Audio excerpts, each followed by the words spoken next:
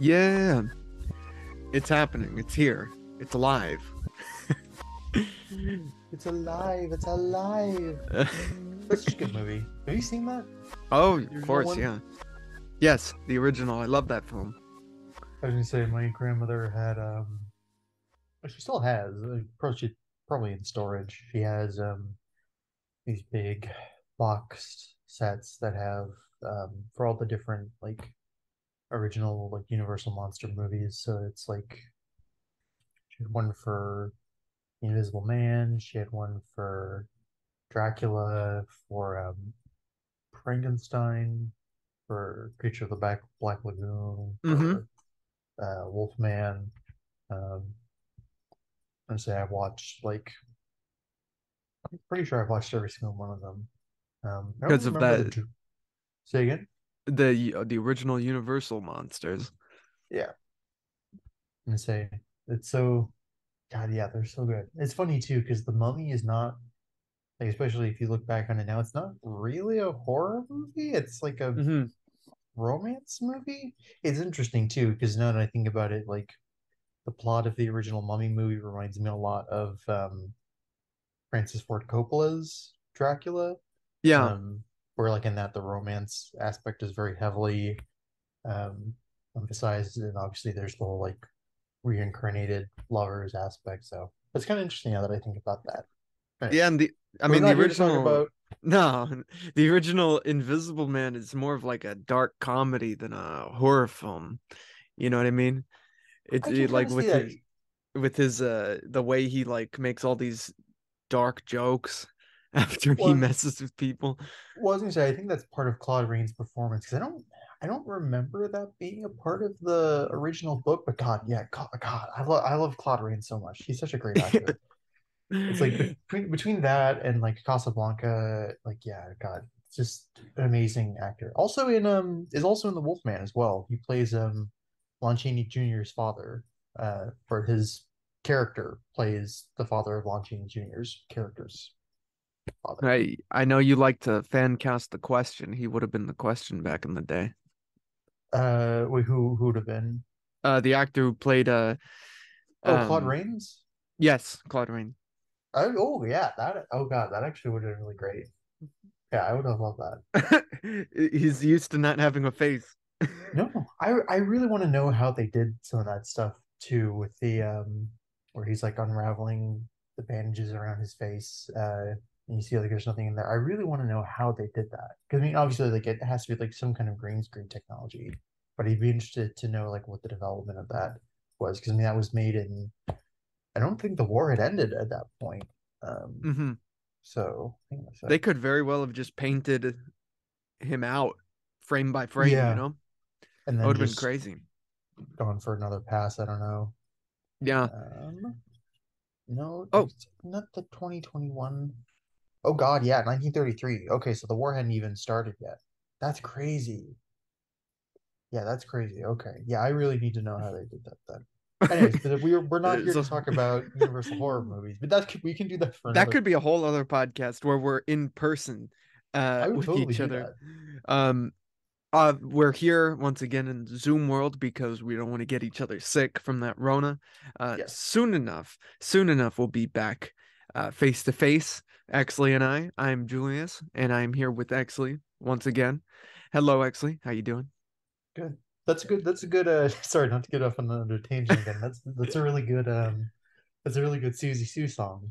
Was it that was in Batman Returns? Oh no. Oh man, you don't even talk about like the music tie-ins with films from that era, like the Oh 90s era, God. you know? Like the didn't they have like P. Diddy in Godzilla and I he was doing a song with Jimmy Page from Led Zeppelin because they were doing it was on top of Kashmir. It was like one of these it was I think it was either P. Diddy or maybe it wasn't P. Diddy. I don't know, but it was like a rap tie-in to Roland Emmerich's Godzilla. And it was just totally it's wouldn't be surprised if that was the case. Yeah, it was pretty bad in the 90s. I will say though, Batman Forever has a pretty great like promotional soundtrack because it's got like Hold Me, Thrill Me, Kiss Me, Kill Me, which I'm not a U2 guy, but that song is pretty good. Mm-hmm. Um, I got I Kiss guess it from a also Rose. I have Seal. never heard of that, but it does have PJ Harvey, who I really liked as a kid. Like she was played a lot as I was growing up. I guess it has a Nick Cave song, which funnily enough, I'm wearing a Nick Cave Ghosting. TV shirt. Um, yeah, I was gonna say it's not a bad it's not a bad soundtrack, but like I just Well, said, we're not here to talk about that. no, yeah. Just one last thing before we even talk about anything else. I know for a fact there's a Method Man uh tie-in song called The Riddler, I think. Yes, Because I remember the what's it called? The music video where everyone from Wu-Tang is in like the gangster mob, you know, uh Godfather meeting room. uh, And for some reason, Method Man is in a fat suit as like the mob boss, and it and the beat sounds like a slower down, darker version of the Adam West theme, where it's like dun interesting. dun dun dun dun dun dun dun dun dun dun. Like that's the song. You should listen to it. It's a funny song. Like an anti Nightcore kind of thing. That's pretty Yeah. great. But here we are. Actually, we're here to talk about that we're here to tolerate comics because we We haven't are. in a bit. You know, it's been a while since we've done anything like that. The comic book podcasting. Um, uh, Life just got so busy near the end of 2022, uh, Yeah. ridiculously so. But here we are. We're here for the new year. We're here to talk once again about this comic book shit. There's plenty of stuff to talk about, and plenty of things have happened in the past months since we did a podcast about comic books, The podcast. about a podcast about podcasts. um, Obviously, one of the biggest things we're going to talk about, not right away because I like to build our way into all that.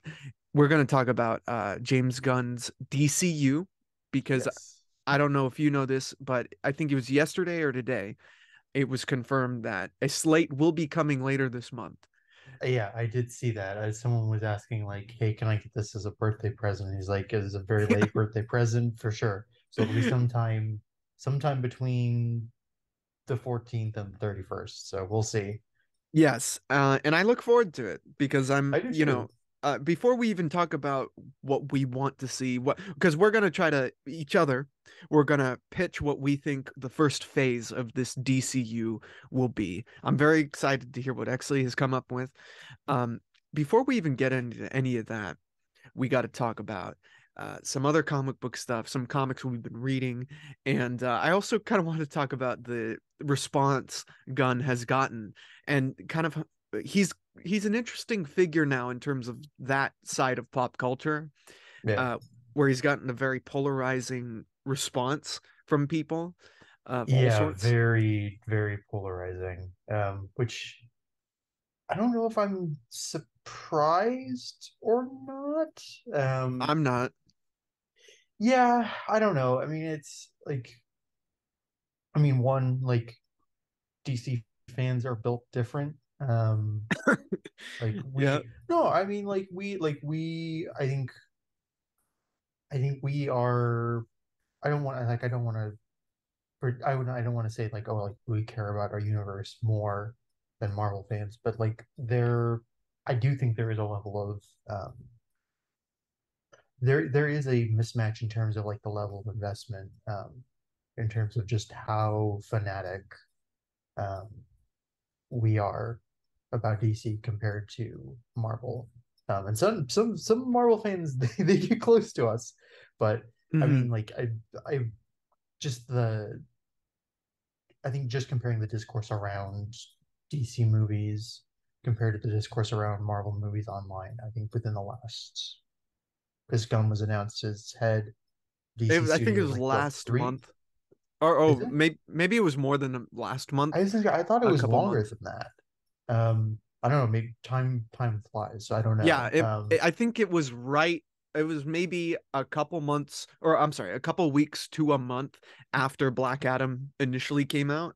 And Yes, which would then, have been November. yes, so it was pretty recent when this Yeah, came out. yeah. Yeah, I think the from what you're talking about when it comes to the discourse of DC fans, I think a lot of that and the passion especially, I think a lot of that comes from those characters as a whole, as a majority, not getting the either representation or respect in terms of the majority opinion. You know what I mean? Because Yeah. while Marvel was making their universe and continues to, DC has like because of who's in charge or who was in charge, kept on falling and lagging and everything, Yeah. and the majority opinion is that DC doesn't know what they're doing, and that's unfortunate. Well, let me say, I mean, I don't even know if I would, I mean, it's not just an opinion. I would say it's kind of the truth. I mean, I think part of the passion you see in online discussions as well, I think is also just a product of the fact that, uh, if you're talking, solely about the Justice League, like, I mean, really up until a decade ago, like those characters were kind of titans of pop culture. Whereas like um, with Marvel, the big heavy hitters were not the Avengers, their Justice League equivalent. It was like, I mean, It was like, not the Fantastic Four, no, not after those horrible movies, but it was I would say it was Spider-Man and the yep, X-Men. yeah, it was Spider-Man and the X-Men, which I'm not looking forward to what Disney Marvel is going to do with the X-Men. I'm nervous about that. Um, but yeah, it was Spider-Man and the X-Men, and even then, like they really didn't have the same broad kind of pop cultural appeal that a lot of DC characters had until the X-Men films from the early 2000s. Um, Hmm. I mean I remember like that was, and I also remember because I'm young enough to remember this. Like I remember the craze around the Spider-Man films. I mean honestly, like I don't know if it's still this way now. He's probably got a couple contenders in this respect, but I mean, Spider-Man was Marvel's Batman at that point. Um, Yeah, for sure. and then and this also touching on Batman, this also goes to DC not knowing what they're doing.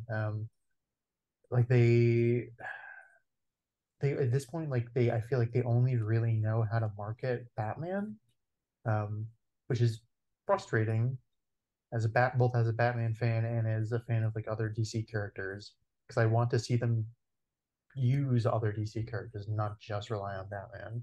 Um, and again, I mean, and we've talked about this before. Like, I think the fact that they only know how to use Batman speaks to the kind of malaise, the kind of cultural and spiritual malaise that has kind of set in across the entertainment industry, where Batman Hmm. is he's easily the most cynical of In terms the of like big. choosing to produce something about the character, it's like Well, it's I'm a just cynical choice. Is that what you mean? Well, yes, but I mean, like he is also he's the most nihilistic, tonally of all of the different like big DC superheroes. Um, That's and I interesting. think and I think there's a way it's amusing too, because in some ways he's also kind of the most right wing. Um, Hmm. but I think something about the kind of nihilism and the cynicism that has crept into Batman media post like Bronze Age, I think makes it easier for the media to make Batman adaptations, um, because I think the kind of nihilism that inflicts American culture generally, I think it's more advanced among people in the entertainment industry. Um, yeah, I think that's part of why they only kind of know what to do with Batman. Um, That's interesting, the point of nihilism that you speak of when it comes to Batman, because Batman as a character at this point is an institution in this yeah. country, in the Oh yeah. world, but specifically in terms of Western entertainment, Batman is something that you can guarantee. It's like it really is like Jesus, in that you can rely on making a profit with Batman, you Yeah. know? And I think that only happens not only just because of, I think the nihilism is an interesting take on that. But I think because the character has proved to be so versatile over generations and takes, you know what I mean? The fact that we can have because while I was dealing with my COVID, I rewatched the Christopher Nolan trilogy, and then I Yeah. kind of uh, looked at what was going on with the Pattinson Batman, and then you start going down the rabbit hole of takes, because like I think it's amazing that Lego Batman can exist whilst Yes. uh, Pattinson exists out there as Batman. I still It's haven't seen the Lego interesting. Batman movie. I know people say it's supposed to be pretty good. Oh, it is very good. I love it's maybe it might be my favorite Batman film since the Nolan films. Really Yes. interesting. So Yes, not because the Batman. no, because even though and I was thinking about that after watching the Nolan trilogy. I was thinking about the Batman, the Robert Pattinson one, and I was thinking about why it's not my because it's a lot of people's favorite, not only Batman film but just movie in the past couple years, which Yeah. I get. It's probably the most movie Batman movie.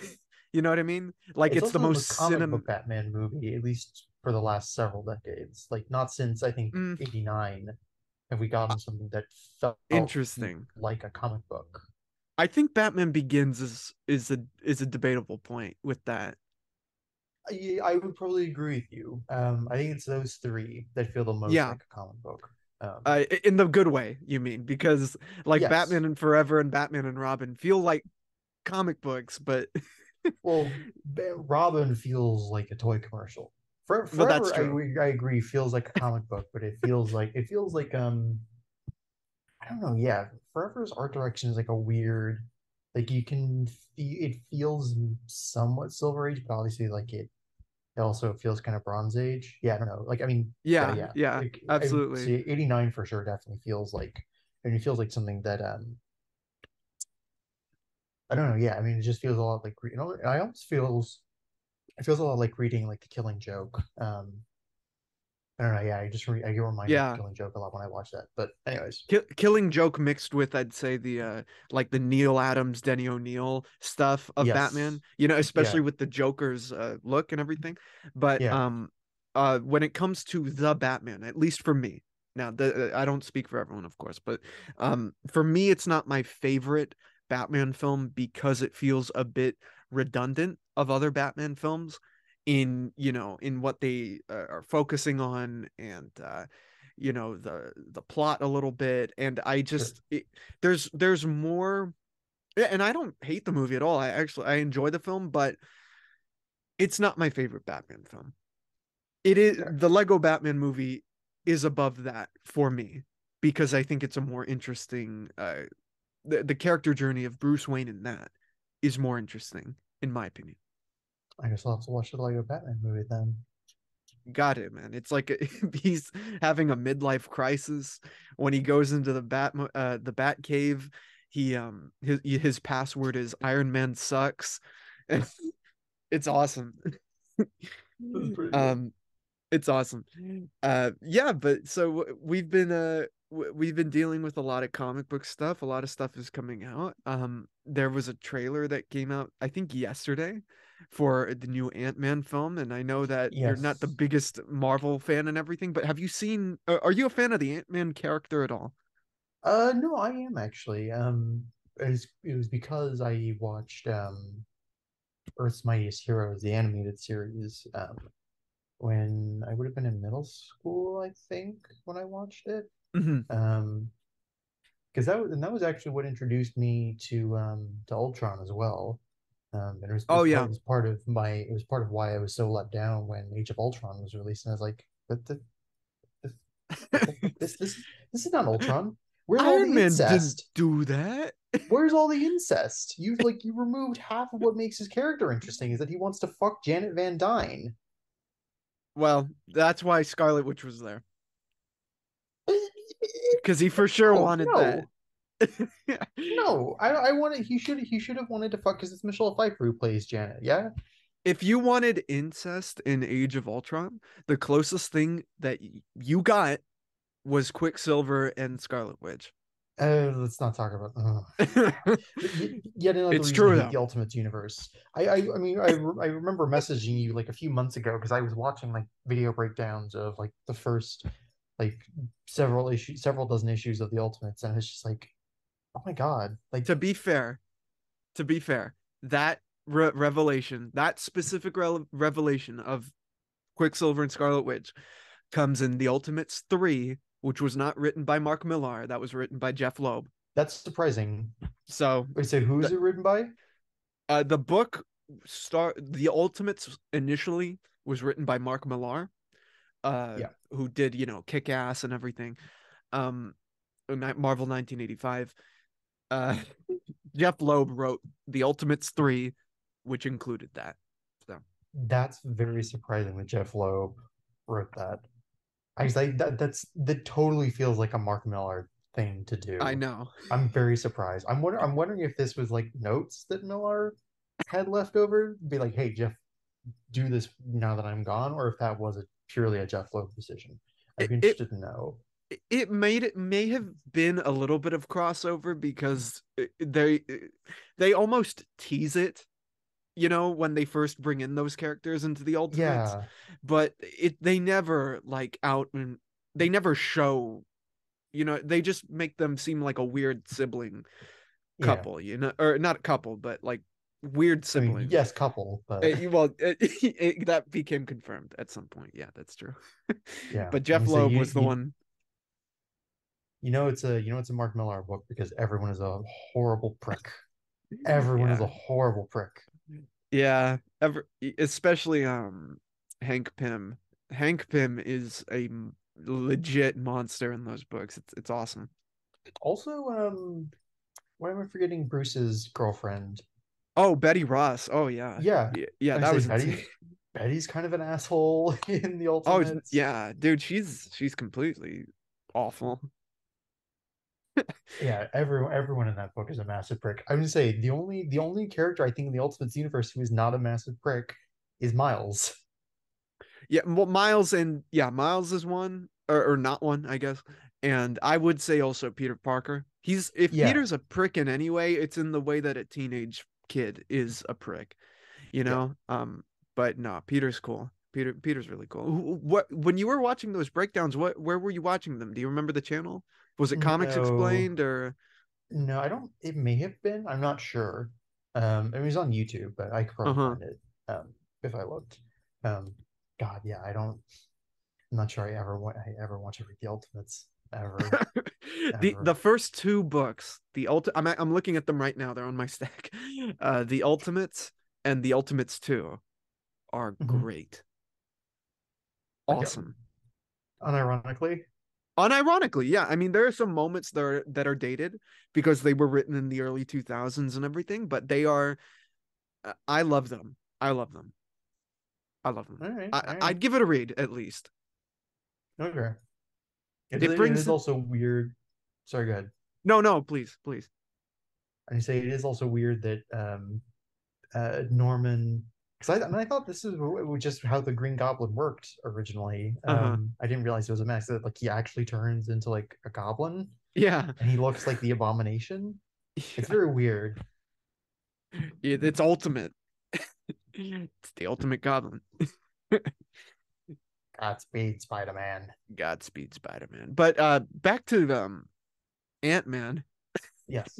Ant-Man does seem like the character of the MCU that you would like the most. You know what I mean? Or that you would have a lot of um uh affinity for.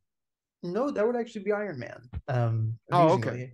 Yeah, no, that was yeah, no, I mean, he's dead now. But no, Yeah. I think Tony is actually the one that I enjoy the most. I still haven't seen the Ant-Man movies. I think the only bit I've seen of Paul Rudd's Ant-Man is in Civil War, and I was like, I like him. Honestly, I'm still kind of sad that I didn't get to see but I still didn't get to see Hank Pym um, as Ant-Man really. But I don't like I don't hate why can't I remember his name? Michael Douglas. No, not. I mean, I love Michael Douglas. He's an amazing actor. The second Ant-Man. Oh, Um, Scott Lang. Scott Lang. yeah, Scott Lang. I like Scott as a character. Hmm. Um, but I think I definitely like I definitely like Hank, I think more. Well, Although he does, in the movies they have a couple different uh scenes and stuff where Hank does some Ant-Man type stuff, even as an old man and everything. It's yeah, pretty cool, and it looks like in this new film they're gonna go in that direction of I say him he's maybe because gonna have some stuff to do. yeah, they're all in the quantum realm and they're facing off King and everything. And I wanted to bring up it's the arc that they've seemed to be stretching across all the films with Scott Lang from turning him and also the evolution of those films where they take a character that's initially really comedic and almost like Judd Apatow-ish because not Yeah, only because it's Paul Rudd but because of I was the gonna say tone because of the Paul Rudd is in a films. lot of Judd Apatow movies. Yeah, But and then they make this interesting transition of him going into a much darker place. And the movie, especially with the last trailer, it looks like he's going in a much darker direction. yeah. Uh, Well, what? he may die. I don't know. I mean, that Yeah, seems what the trailer is implying. So yeah. What do you think of I that just kind of arc for a character, especially in terms of a cinematic universe where he's in all sorts of films and everything? no. I mean, I like that. And I mean, granted, like I'm not sure. Like some of the stuff that I've heard about where he's supposed to be, like at the start of the film, doesn't Uh-huh. necessarily seem consistent with his character development. But I don't know. I would need to watch the film and see how it's executed. Um, but no, I mean, I like the kind of art they built for Scott's character. Um, I mean, it's basically the arc that he has in the comic books, Hmm. where he starts out as an irresponsible uh, He's criminal. Ant-Man. Yeah. And then he has to grow into something more than that because doesn't he steals the Ant-Man suit, doesn't he? Yeah, he steals the suit to do some bank robbery, like Yeah. heists to pay for his daughter's like illness. It's very much like the Sandman, I was just gonna say, from and then he Spider-Man. then he walks into a particle accelerator. Yeah, I mean, he goes around, he walks around, and he says, "Want to find my daughter." Oh, I want to find my daughter. And so you almost like a it's almost like a Rocky. I would have loved to have seen Sandman Oh, played by Stallone? Stallone. That'd be great. I'd love that. That'd be interesting. You made an interesting point of Oh the other day you God, messaged yes. me about Batman and Robin, where you messaged something that no one was thinking about. Crazily enough, no one was thinking that. I don't know w- how anybody Yeah, missed why didn't this. they cast in Batman and Robin, the Clooney film? Why didn't they cast Schwarzenegger as Bane rather than Mr. Freeze? I Um, bite you, Crazy. Batman. Ah! I will break you. I mean, that automatically, fundamentally changes the film, of course, but I because mean, the it'd be movie's about great. I would love it it. would be great. It would be but much better than what it was. The movie. He's a joke in that film.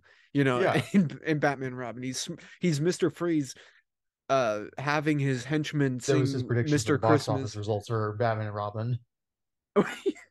Oh my, it was crazy, but yeah, that would have Oh, been some good casting.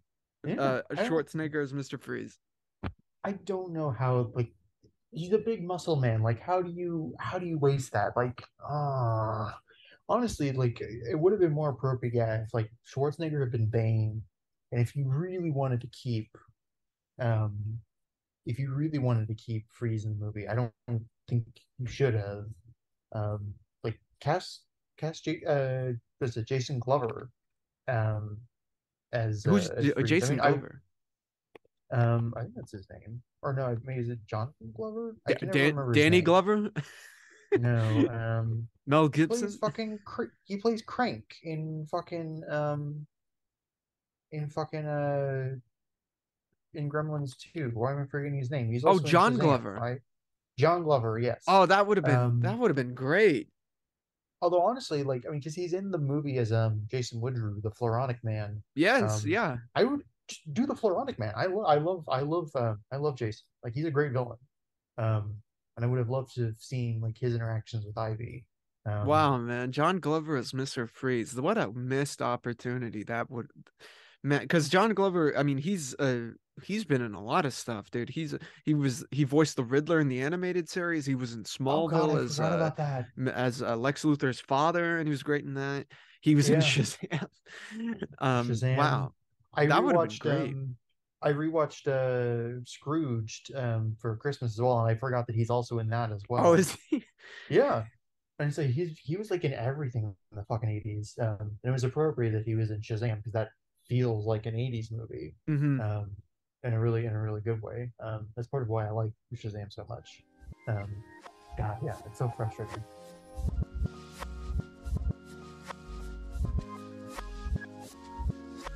All right, we might as well now talk about some comic books we've been reading recently. I'm gonna let you start, actually. I'm curious what you've been reading, if anything, as of late. So not as of late, but I have read stuff recently. The big one that I read was Kingdom Come, by Mark Mm. Waid and Alex Ross. Hmm. That was really good. Because Yes. it was basically like my first Superman story. Um, since like I mean, I guess really forever.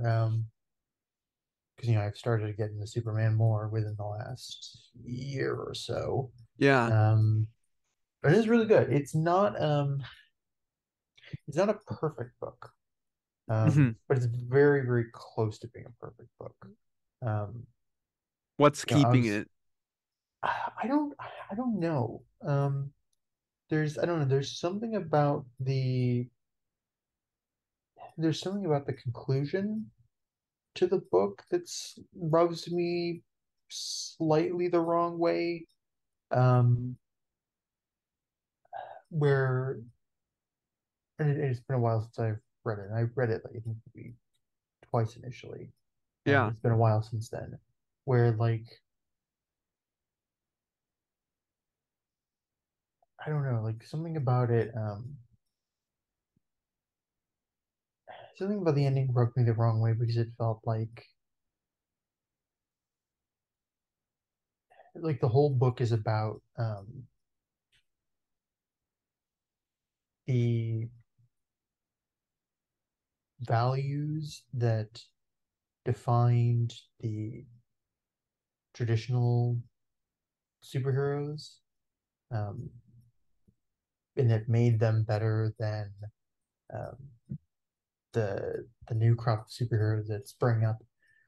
Not necessarily in their absence, because some of them are still around. But what made them better and what made them it seems to be going for the angle that like the values that defined those heroes are kind of timeless, but then the end of the book seems to imply like, oh, like we need to update ourselves for the times. Um, so it's like, yeah, I don't know. So slightly mixed messages, I feel like. Again, I would Hmm. need to go back and reread to confirm. Um, to confirm like that, yeah, okay, that does seem to be what it's saying, but that's kind of what I remember. It's kind of what I remember being like, wait, you're almost there. You're very close. Um, Yeah, but I could yeah, definitely see that with that book of the idea being that superheroes have become a culture that is getting way out of hand in terms of property damage and loss of life. Yeah. And it's escalated ever since the disappearance of Superman, who's self-exiled, and years have passed on to where now there's a whole new generation, like you were saying, of Yeah. superheroes just popping out of the woodwork, and like Batman is running Gotham like a police state and everything. And there's definitely a high sense of anarchy in that book that Yeah. you almost feel like the message is um thank God these people don't actually exist in real life. Oh yeah. You know? Especially with the end, the climax in there. Yeah. Um I wonder if like the intention of Wade was like, okay, what I want the reader to feel is we need like the in the world of these heroes, the resolution should be they need to be outlawed like 100%. Yeah. Yeah. Yeah. I don't know. It's yeah. I don't know. So again, like I would need to go back and reread the book again. Um, but yeah, it's like if you, it kind of feels like the whole book is like it it leads you in one direction, but then within like basically within like the last 10 pages, it kind of leads you in a slightly different direction. So wait. I thought we were going over here, not over there. Yeah. So I mean, yeah, but besides that, like it's still a really good book. You know, Yeah. obviously everyone talks about how beautiful Alex Ross's artwork is. It is beautiful, I will say. It, there are times where I found it to be a little bit tough on the eyes. I think um, Ross's artwork really shines when he has a lot of space to work with. Yeah, yeah. A lot And of the scenes get a little cluttered, especially battle scenes and everything where yeah, heroes are all over the place and everything. yeah, some of the ways that the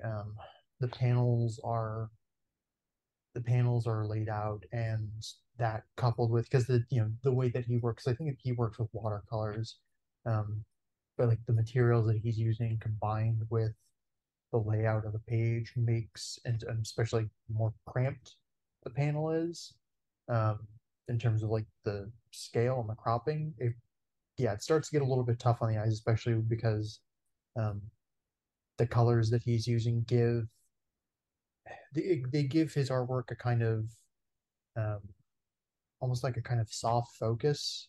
Hmm. There's a kind of soft focus to some of his pieces that make it a little bit like okay, like my eyes are starting to hurt now. But again, like other than that, very like again and again, like people have praised Kingdom Come to Kingdom Come, Yeah. and with good reason, because it Of is a course, really yeah. really great book. And actually, it's funny too because it does it it tackles two things that comic book media tried to do recently within like the last 10 years where it tackles the Joker killing Superman's wife, Lois Hmm. Lane, and how he reacts to that. And it also tackles the Superman and Wonder Woman ship, which they tried to do in the New 52. Yeah, and then They they killed gave off, up on it. well, they killed off Lois Lane. So it's like, he's with Wonder Woman now. Great And it's like, idea. no, no. I mean, like, yes, like I'm not someone who thinks like no, like Soup should never get together with Wonder Woman. I'm fine with that. It does have to be after Lois has passed away, Hmm. but just killing Lois off and being like, ah, he's with Wonder Woman now. Like, no, just stop. Just No, yeah. It should be left at in Kingdom Come where it actually does yeah, work and there's yeah, actually some drama between their ideologies which make conflict in the relationship.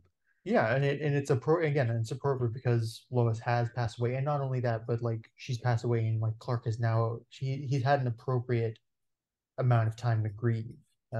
Yeah. So it's not like he's just like treating Diana like some kind of rebound or something. No, and Um, she almost like pulls him out of that grieving process yeah, because he's been doing it for too long at that point. You know what I mean? He's very much a hermit at the beginning of Kingdom Come. Yeah. and yeah, and then He's Jake obviously Skywalker almost. We're not he's not that bad, but yeah, he's away. He's away doing his own thing. He's like, man, screw them. I don't care what yeah. any of them have to say. Do Kryptonians do they have blue milk? Did they I drink hope blue so. milk from alien tits like a homo slob? I hope not. Yes. What? Luke Of course Skywalker they do. drinks blue milk from an alien's tit like a homeless slob. Um, there has to be like I'm there has to be like a blue milk reference somewhere in like DC. That has to be a thing. You know Um, what? Superman does have a menagerie of like alien pets, or I guess a zoo is the most comparable yeah, reference, you know? So one of them has blue milk for sure. he's probably looked at one of those aliens and been like, "I can milk you." But will it be blue? He's like, "Damn, this one's green. This one's yellow. That may not be milk." Ugh. Yeah, if he X-rayed inside the animal, the alien animal, I wonder if he could tell the color of the milk. That's got to be pretty. That's got to feel violating, right? Like being like Like, having Superman use X-ray vision. Obviously, like the yeah. joke is like, I think there's like a Family Guy joke about him. Yeah. Like all of his female coworkers have breast cancer because For he's been X-raying their boobs. Like that's so, like it's not you wouldn't actually be able to see naked titty flesh with the way Superman's X-ray vision works. I mean, realistically, but it's still got to feel slightly violating, right? Oh, of course. Yeah. I mean, he was like, Man, first every woman I've ever known, now you guys." Yeah, no, that's Uh, awful. That's literally The Boys. You remember that yeah, scene in the first season of The Boys where he's just standing there? That's what, but the only difference is she knew yeah, and she was like into it. yeah. Yeah. I feel like X-raying. I feel like that's something Jimmy would do. I feel like Jimmy Olsen would Oh, X-ray for his female sure. coworkers. Absolutely. Try to see some Absolutely. naked titty flesh, and he's like, "Oh no, that's not how this He- power works." That was actually the first draft of Batman versus Superman, but then it would have been a 4 hour Oh, film. oh, that reminds me. So this makes way more sense having learned this. Apparently, um, uh, Doomsday was thank Christ, Doomsday was not originally supposed to be in the movie. That was something the executives pushed to Sure, yeah. include. Apparently, I guess Scoot McNairy's character, the guy in the wheelchair, I guess he Yes. was originally supposed to be Metallo, and he would have Yeah. fought Superman at the end, which way better, so much That better. would have been better. I heard about that from I think Justin told me that actually, and it makes a lot more sense Yeah, because they got such a prominent actor for that nothing of a part, yeah, and it felt like they were going to do something like it, like Luthor comes up to him and everything, and it's like, really, just for a bomb in a wheelchair they're doing all of this, and then it turns yeah, out that he would be Metallo, yeah, and that would have been good. Yeah. yeah. I mean, we would have got to see Metallo, and we wouldn't have wasted Doomsday. I know, yeah. I But know. then I hate even calling it Doomsday because it's not really Doomsday. It's Zod's corpse, and yeah. it's not Doomsday. Well, It's not well Doomsday. is the I'm curious with the implementation of Metallo of Scoot McNairy being Metallo in the film, does Superman still die? I probably he probably did because I think that was well, I don't know. Um, because I think that may still have been Snyder's intention, but I don't Uh-huh. know actually. I'd Because be curious to know. Metallo has the kryptonite heart and everything, and Yeah, he certainly I could see it happening. I think it would be a bit of a stretch if yeah, he was to die by the hands of Metallo and Batman and Superman are there to fight Metallo. I think that's a big stretch actually to yeah, you know you know I'm curious. That's interesting. yeah. I don't know. Another one of those things where it's like, why would they do that? Why would they do that? Well, for Why me, are it's you actually it's running? another one of those things. It's like another reminder that that era is over of DC. Yeah, It's over. Let me tell you a book that I read, was yeah. reading last year at the tail end of last year, um, that I knew about. and I picked up a copy because of the cultural significance. And I heard that there were going to be fewer and fewer copies left uh, out there. I don't know if that's the case anymore, but What is this? it was Art Spiegelman's Mouse. Oh, yeah, yeah, yeah. I thought you Yeah, already had a copy. no, I didn't. I knew about Mouse for years, because there are two. There's Mouse 1, there's Mouse 2 and everything. I got the Yeah. collection. I saw it over Okay. at Amoeba because they have really good deals on books and everything. Right. And I saw it and I picked it up. Or no, I didn't even go to Amoeba to pick it up. I went somewhere else. And uh but I heard an article that apparently there were like colleges or stores or something taking Mouse off the shelves. Yeah. And I don't know, have you heard about that? Did you hear anything about I that? remember hearing a little bit about it. I don't. It's been so long ago now that I don't remember Yeah. It's been a um while. It's maybe been a what the year. justification was for it. It's obviously stupid. It is really Um, stupid, yeah. I'm surprised because I don't think it's not going out of print, is it? Because it's one of those books where they just constantly like reprint it because it's such an in such high It demand and they can always make money off of it. Yeah, I don't know if it's out of print. I doubt it because I picked Yeah. it. I Where I picked this up was at an actual comic book store. So, Okay. there's a difference of picking something up there versus say Amoeba. Yeah. And so yeah, I decided because of that whole there were colleges taking it away because I guess it was deemed inappropriate. I said Yeah. I should probably pick up a copy. And for those who don't know about Mouse, it's a classic in terms of comic books and graphic novels. Um, it is the documentation of so Art Spiegelman is a writer who is a character in the book, technically, who interviews his father about his time during the German occupation of Poland and his time in the concentration camps and everything. And his father's a survivor of that time and has all these stories about the before, during, and after.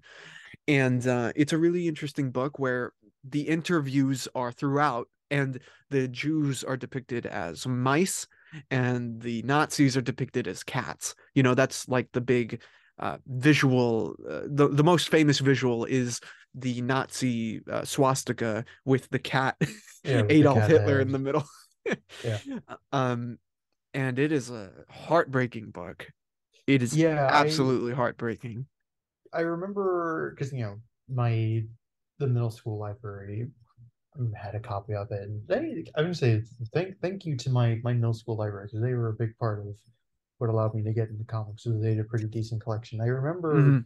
I remember I think flipping through it, um, the middle school's copy and being like, this is kind of heavy looking. Maybe Yeah. I'll read this another time. And it's great. It's great. Have Did you ever read it? In No, I never have. Again, like it wasn't when I first came across it, it was one of those things where I was like, yeah, it's this is a little heavy, and plus, again, like yeah, no, it just wasn't something that I would have read um, on my own time. Mhm. I think especially because like it's one of those rare graphic novels that got integrated into like school curriculum. Yeah. So it also had the reputation of being like, oh, like this is a school thing. I don't want to read a school thing. If I maybe I'll read it. I'll read it like some point. I'll read it at some point later in middle school. I'll probably have to. I didn't, as a matter of fact. I probably should. Yeah, Um, if you want to borrow it sometime, just I'll let you borrow it, just be careful because yeah, it's a nice copy. Um because it's really good. It's thick also. It's a thick because it's both books, it's a collection. I just say, well, I mean, I remember even just the individual volumes being pretty meaty. So Yeah. It's really interesting because you get to I feel like because it's the stories of a single person, where the son is interviewing his father, so you're getting his perspective of it. This really does personalize World War II yeah, from a Polish Jew's perspective from that time, so you get to see like it starts off like a slow burn, you know what I mean, like you get to learn about his life and his town and everything, and these women that he was with and women that he was after and his job and everything, and him as a young man or a young mouse or whatever, and and then the war starts to slowly creep in, and you get Yeah. to hear more about this guy Hitler, and you get to hear about these Nazis. They're moving, and they're making their move and everything, and it really is. It's heavy. It is heavy. You're right. you know, because that's a big part of history that is not. Um, I mean, it's messy. You know. Yeah. Yeah. So that. Also, quick, sorry, Yeah. No. quick Go ahead. aside Go ahead. on because I remember this and it's always slightly amusing. So, do you know what the etymology of the word Nazi is? No. Well, so obviously, it's a well. There's two etymologies. One is obviously Nazi is a contraction of the word Nationalsozialistische. Um, so you get Nazi out of that, and that contraction is actually borrowed from the I think it was slightly derogatory. Hmm. Um, the shorthand for the German Social Democrats, Sozi, Sozi. So it's partially borrowed from that. But I think this was just a coincidence. It is the word Nazi is also a colloquial derogatory word for a backwards farmer or peasant. I'm reading from Wikipedia now, characterizing an awkward and clumsy person, a yokel. In this sense, the word Nazi was a hypocorism of the German male Ignaz, itself a variation of the word Ignatius, Ignaz being a common name at the time of Bavaria, the area from which the NSDAP emerged. Dude, Cool etymology lesson because I always found it amusing. all I picture is like Gomer Pyle from Andy Griffith's show, as like thousands of them of Gomer Pyles as Nazis. you know, that's all I picture. Oh man. Was there anything else? Because I have one other book that I was reading. But I wanted Uh, to ask, was there anything else you wanted to bring up in terms of the straight up comic book stuff? yes, so I don't remember. Did I talk about Doomsday Clock on an earlier podcast? Do you remember? No, we didn't, but here, it's interesting that you bring that up because I was here, let me go first and then we'll go to what Doomsday Clock, because I was Yeah, reading I wrote a paper about the art of Dave Gibbons, so you yeah, have to bring up Watchmen. So yeah. I reread Watchmen, and was noticing the art and Alan Moore's, structure and everything, and was doing a lot of research on their relationship and how they were approaching the project. And it's right there. It's a masterpiece. It's Watchmen, and it's I mean, we were talking about nihilism earlier with Batman. I don't think in terms of like the mainstream of DC characters, I don't think you get any more nihilistic than Watchmen. Well, no, I was gonna say, I would hesitate to label it mainstream, but or as far as if we're talking about like the main canon universe, but yes, yeah, I mean, there's definitely Mainstream in terms of like, what people know. people know, sure, yeah. Yeah. Yeah, I'm trying to think if there's something I don't know. Hellblazer might uh might give Watchmen a Yeah. run for its money because John goes to some pretty dark places. Yeah, I Um, would say I would probably deviate. I mean, obviously, I think the punk, flavor and the uh, punk is very much like maybe even a subsect of nihilism in some ways. sure, it's very But nihilistic, it is, but I or feel like, especially early punk, anyways. yeah, that's true. So, that is true. That's fair. But I think maybe being punk has more, you have more reason in that as opposed to nihilism, where you're just like, you've given up on everything, you're, hopelessness and all that. I don't know. But that's an interesting point, Hellblazer. Yes. Which I don't remember where I left off on that. I think I got maybe like two or three volumes in. I need to pick it up because they still have collected Hellblazers that I haven't read through. That I got like years ago when I was in high school for think it was either birthday or Christmas. I think it was Christmas. Should Like, I should I talk about Doomsday Clock now? sure, but just as a little side, last time we hung out in person, you were kind of dressed like that John Constantine, you know. Yes, I was. Well, I got. I mean, well, it's funny too because I got that trench coat specifically because I wanted to dress as Rorschach for Yeah. Halloween one year. And I've had that coat for like I think well over a decade now. Oh wow. Yeah, it's an old coat, but it served me well. I actually had to get it repaired. Um, Oh well, then you're perfect then for Rorschach if it's all beat yeah. up and everything. Well, I mean, it wasn't the outside. Like I've taken pretty good care of it. It was I had to get the lining fixed, and I had to replace a couple buttons Oh, because there were okay, some tears. There were some tears in the lining. Um, I think just from like friction or whatever. Um, so I had to get some panels sewn into that, and then I had to get a couple buttons replaced because they were falling loose. dude, Um, I can't wait to see you walking around Pasadena in the Rorschach costume, and you're just I muttering to yourself about all the mean, whores that's and just my children. daily life. Um, Yeah, I know, right? Like I'll people like just hear I'll you saying, they hear me talk about how like the Theosophical Society has like a weird fucking like they have oh god they have this weird thing in the fucking UN headquarters, and it's like the location is like supposed to be like lined up with like Earth's magnetic. It's fucking weird. The Theosophists are really weird. Um, Not to get into like weird occult shit. I got a bunch of books on the occult for Christmas. I have like one about like "Oh my, Freemasonry and another oh about no, I'm reading it now. is it a graphic novel No, or is it I just a actually book?" didn't. I only got nonfiction for Oh, okay, Christmas, but I got the occult roots of Nazism, which is kind of goes into like the influence of theosophy, which is this weird kind of like um kind of Gnostic um mystery religion. hmm. That it has influence not just in Nazism, but in just like a variety of like weird elite um political cliques across the world. It's really creepy. It's really creepy. It's really creepy. Oh, I'm sure Um, that reminds me of Hellboy a little bit. yeah. No, I mean, like Yeah, they no, like they genuinely.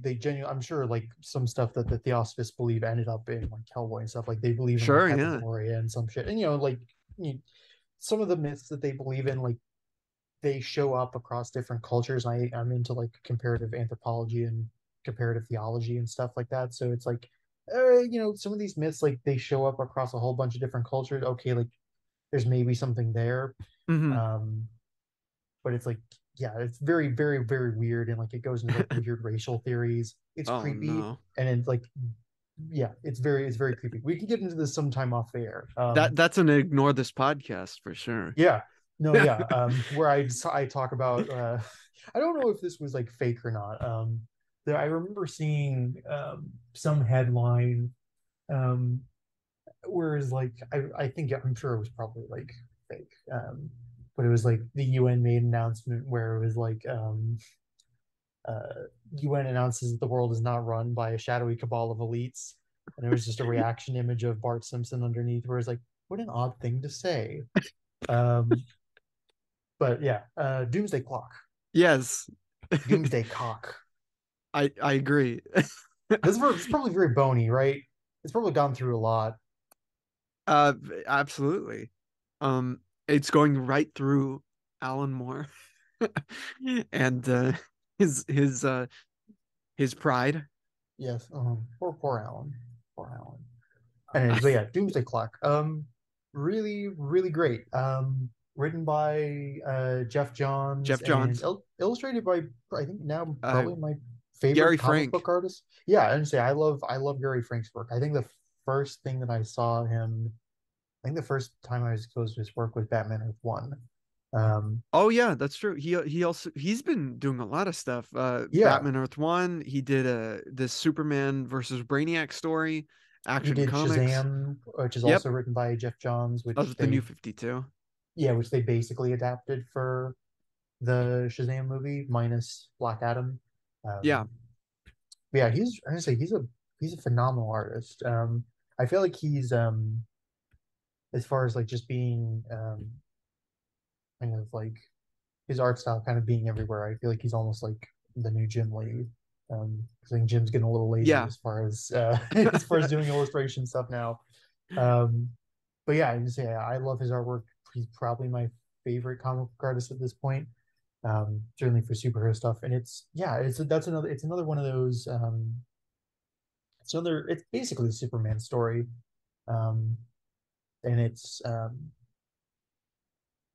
the basic premise is that it's kind of a it's kind of a continuation of Watchmen, but it's basically a crisis story.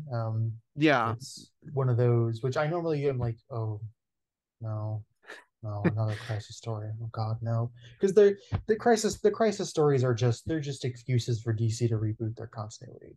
Yes. Um, But this which one is meant to explain the reboots.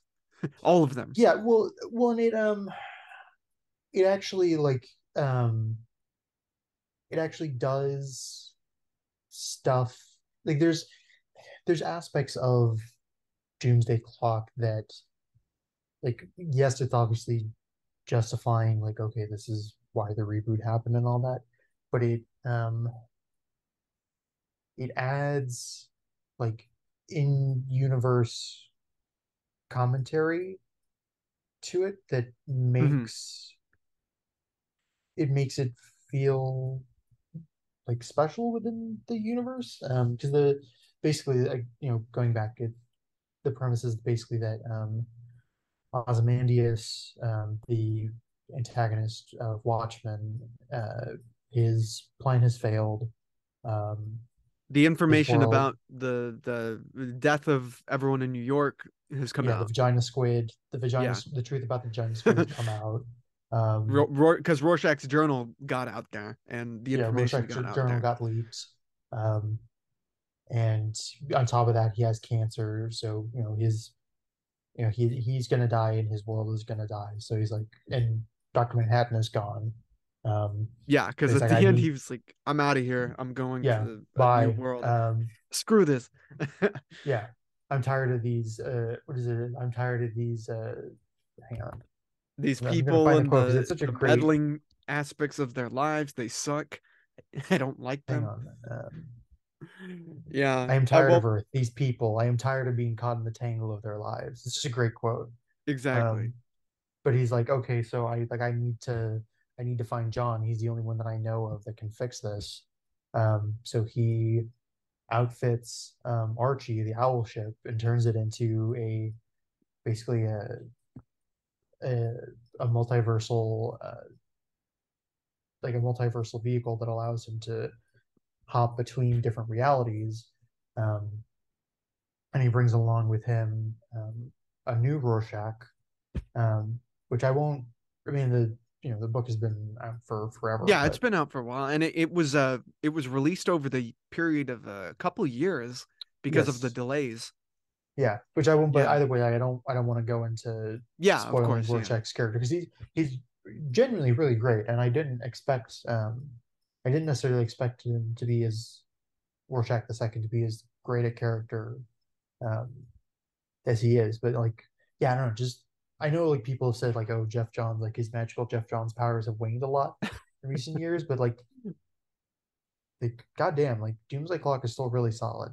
But Hmm. anyways, so yeah, he brings along a new Rorschach and then Punch, or sorry, no, they're based off of Punch and Julie, who are old Charlton Comics Yeah. supervillains.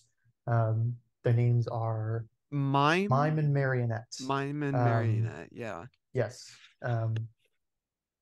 Anyways, but yeah, he shows up in on Earth Zero, and Earth Zero is basically going through a kind of a similar. They're kind of going through events that are similar to Watchmen, where like they're kind of on like the brink of not a nuclear war necessarily, but a metahuman war, where Yeah. The there's the Superman theory is out in the public where, yeah, which is probably one of the more interesting aspects of the book. yeah, Um I would say I really like that. The idea is that like, well, why? And it's kind of got a meta element to it, or it's like, yeah. why are obviously like a lot of the vast majority of the superheroes in the DC universe are American. Um, you have the odd one out like, you know, Rocket Red, old Yeah. Soviet, old so basically Soviet Iron Man. And he's No, not even a no. singular person, which makes Yeah. sense with the Soviets. They don't want to idolize a single guy who's just some Russian, some Slav in a robot suit, basically.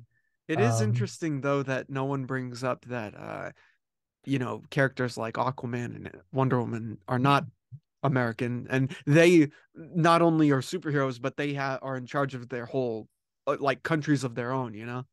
yeah, but yeah. So it's like the vast majority of superheroes, the vast majority of Yeah, metahumans are American.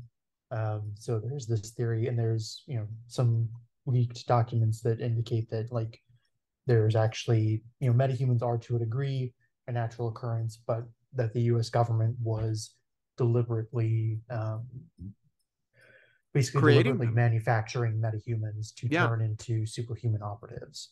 yeah. Um, and so there's some questions about basically Superman is the only one who's left untainted by that because he's not really a metahuman; he's an alien. And Yeah, obviously everyone's like, he, we can trust Superman. Superman yeah, is the we can trust that he's not government made. yeah, Yeah. yeah. At the very least, that he's not government made. Yes. So yeah, and there's yeah, it's just kind of like Earth Zero is kind of on the brink, and there's also like questions about like okay, like there's some weird like Mandela effect shit going on where okay, someone is very clearly altering the timeline, um, and it Yeah, turns that out to be because Doctor Manhattan, of the who's Justice Society of America. yeah, Yeah, there's documentation and footage, I think, of them during World War II. yep, And people are like, "What the fuck?" Specifically, Lex Luthor is like, "What? Who are these people?" Because they didn't exist in the canon since Flashpoint, I think it was, in the New 52. yes, yeah, and there's actually a really great subplot following Johnny Thunder, um, Hmm. who's I would say which I would have to say two of the really standout characters in the book are Johnny Thunder and then Was it I think Miss it's Saturn? Byron Lewis, Byron Lewis. Okay. Mothman. Yes, Um, that's right. Yeah. and to say Mothman in particular is really well done. But yeah, like you basically like Byron Lewis, or sorry, not Byron, Johnny Thunder, who's a member of the old JSA, had like basically a magic genie Yeah. who would help him on his crime fighting adventures. Um, he's like you're introduced to him and you think he's like a dementia patient, but it's actually that he has memories of the old timeline. Um, and he's trying desperately to find his genie, but he ends up finding Alan Scott's old Green Lantern. Um, and yeah, just like some of the character moments with him um, were really really great. Um, I yeah, was and gonna then say there's that it sorry to interrupt, but no Johnny's good. an interesting vessel for that. You know what I mean? You'd imagine they do something like Alan Scott as the character who remembers, or Jay Well, Garrick, or have Alan's not even present in on Earth Zero in the New 52. So you right. have to choose someone like Johnny Yeah. because I mean they exiled his ass to Earth 2 um in the New 52. Um, and there's some interesting stuff that they do uh, where they have him, they kind of explicitly bring in the connection that it's implied that he had in the Golden Age to like plants, where he's made like basically an avatar of the green, which is Hmm. the same force that the Swamp Thing is an avatar of, basically, or a servant of. And they have like Solomon Grundy as his arch nemesis, which he had back in the Golden Age. He's like an avatar of the Gray, which I think is supposed to be Death, right? It's like yeah, just decay. it's almost like the Black Lanterns in Yeah, mainstream continuity. Which I like total Nightcrawler. aside, I hate the deep lore that Jeff Johns has made for Green Lantern. We'll get into this more when we talk about Oh, I'm our excited movie for picks. that. Yeah. I hate some of the lore decisions. I hate some of the innovations that he made to Green Lantern. I hate that every light in the emotional spectrum now has a fucking core associated with it. I hate that. I can It's you so you're a dumb. Red Lantern. You are a Red Lantern. You're probably not wrong because Guy Gardner, I think, is now my favorite Green Lantern. Oh, is he a Um, Red Lantern now? well, no, he Or he he was has at been at a he point. has been a Red Lantern at different Okay. points, I could which is see really that. great. I love that. Yeah, I was gonna say, I could see it him makes as sense. either that or a the orange Avarice lantern, even though Really? it's just one guy. What's funny about that is that it's one guy in the Orange Lantern Yeah. Corps. But Yep. I could, for some reason, they made Lex Luthor the Orange Lantern during Black's Night. That I say that Um that oh makes sense. It adds a lot as far as it adds a lot of meaning within like the DC comic universe. It adds a lot of meaning um to the continual reboots. It gives like a kind of in-universe reason that's just part of mhm. like the natural process of the natural cycle of life for universes within the DC like multiverse or omniverse or whatever it's called. But it The also metaverse? I think they called no, it it the was metaverse. omniverse. I think there is technically such a thing as a metaverse, Mhm. but I think the metaverse maybe It's includes something also else. stuff like the Marvel universe and Wildstorm. I'm not sure. Well, they do make a reference to a potential crossover between Marvel and Yeah, DC. So I think that's yeah, why it would be a metaverse. yeah. But yeah, but it does, yeah, it adds a The lot of secret in-universe crisis. context. Say again?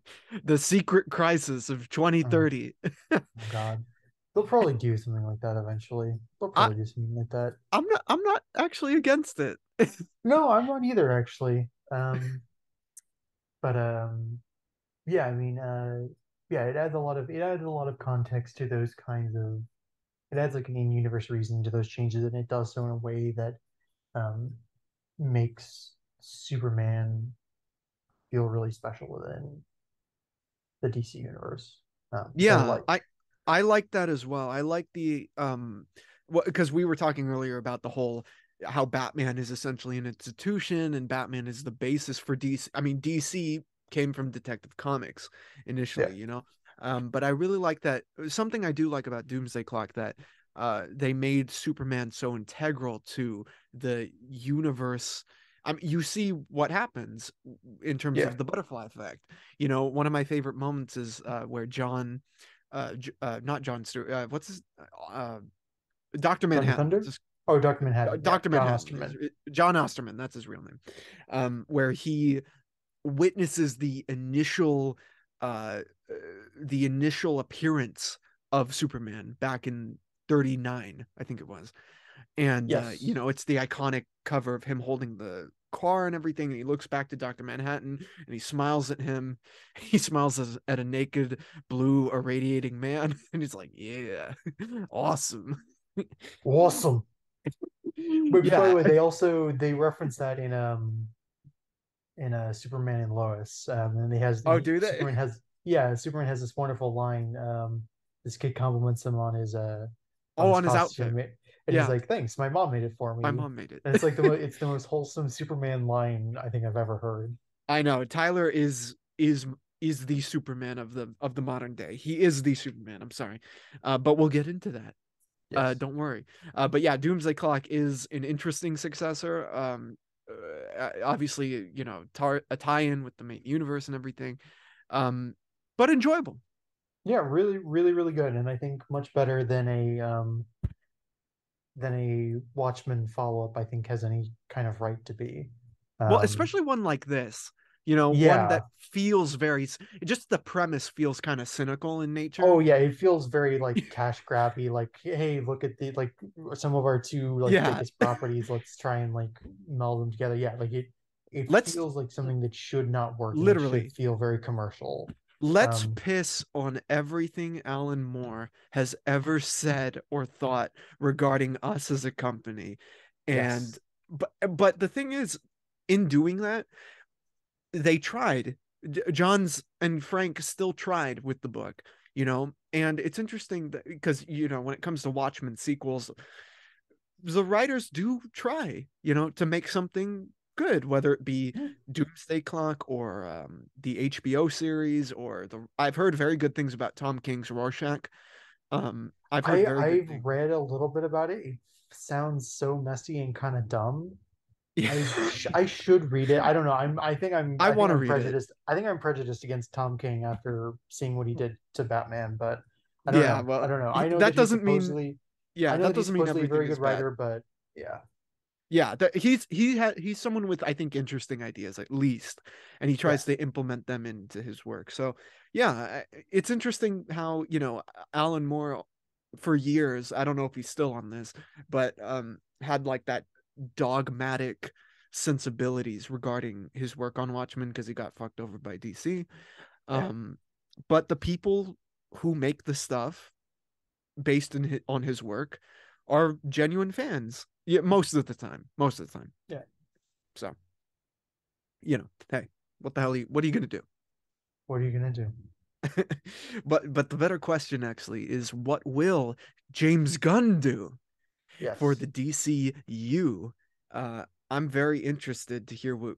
So before we even get into this, James Gunn will be announcing a slate, hopefully within this month, of the new DC lineup of films.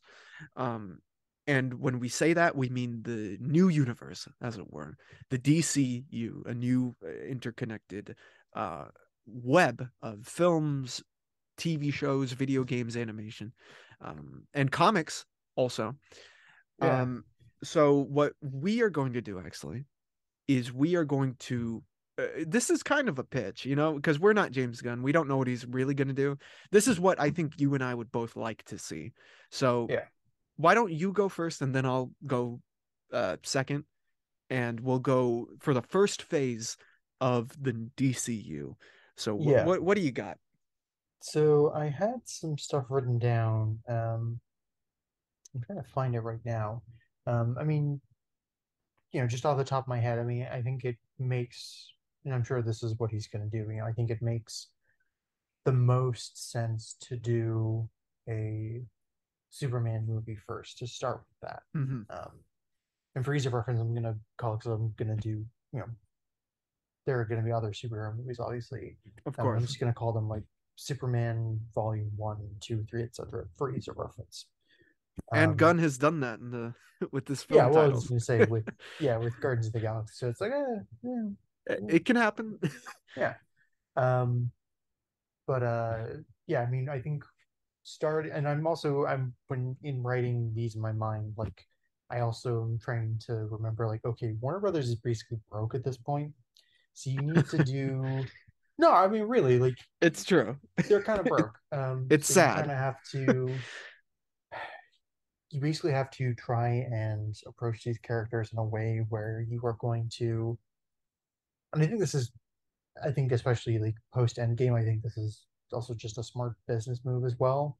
Even if you weren't broke, you scale back on the spectacle and you focus Hmm. more on the story and the characters and Absolutely. the kind of heart of the the protagonists of your stories. I think that's going to be the most. Um, I think that's going to be what is ultimately going to make these new movies a big draw. So in my mind, I'm thinking like, okay, these need to be Yeah. kind of smaller in scale. And do you Um, think that, and before you go on, do you think that's likely? Like, how likely do you think that is now that Gunn is the one spearheading this new DCU? I do think it is probably likely at least to start out. Hmm.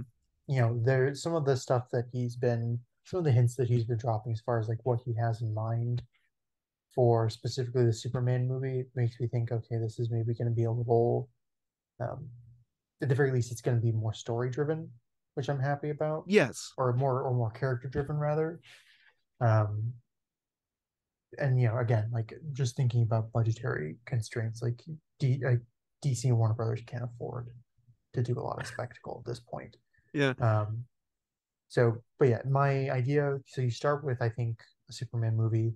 In my Hmm. mind, I think again thinking about, okay, you can't afford a lot of spectacle. Do it.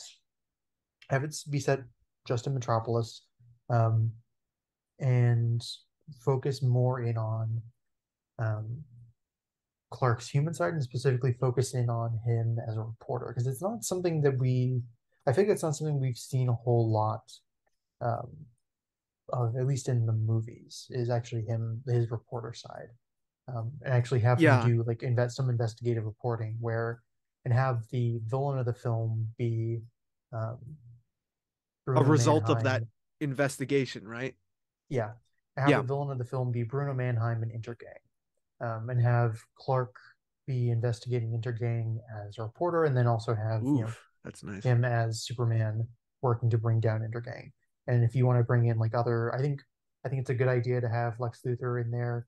Um, you can, in my mind, I'm thinking you could use him a couple ways, either as an initial ally of Superman, because that is how he's initially portrayed in some incarnations of the character, or you can have him be um, maybe he's pretending to be an ally, but he's actually somehow working with Intergang, like kind of how he is in Superman the animated series. Hmm. Um, but yeah, have it be basically Superman fighting against kind of normal everyday criminals. Yeah. Um, But they and got bring their in some like of the more things of like, their super villainish type deal, right? yeah. Well, I'm gonna say because obviously Intergang is supplied by Darkseid, which I Hmm. have some very interesting ideas about. Because a big Oh. part of the reason why Intergang is established is so that if I remember correctly, it's so that um, Darkseid can try and find the anti-life equation on Earth. And I have some interesting ideas about how you can tie in criticisms of data mining to some of what Intergang's criminal activities are. Um, Basically, data mining human beings to try and find the anti-life equation or find elements of it. Um, but yeah, if you really want to have big superhero or big supervillains in it, put the Ultra Humanite in.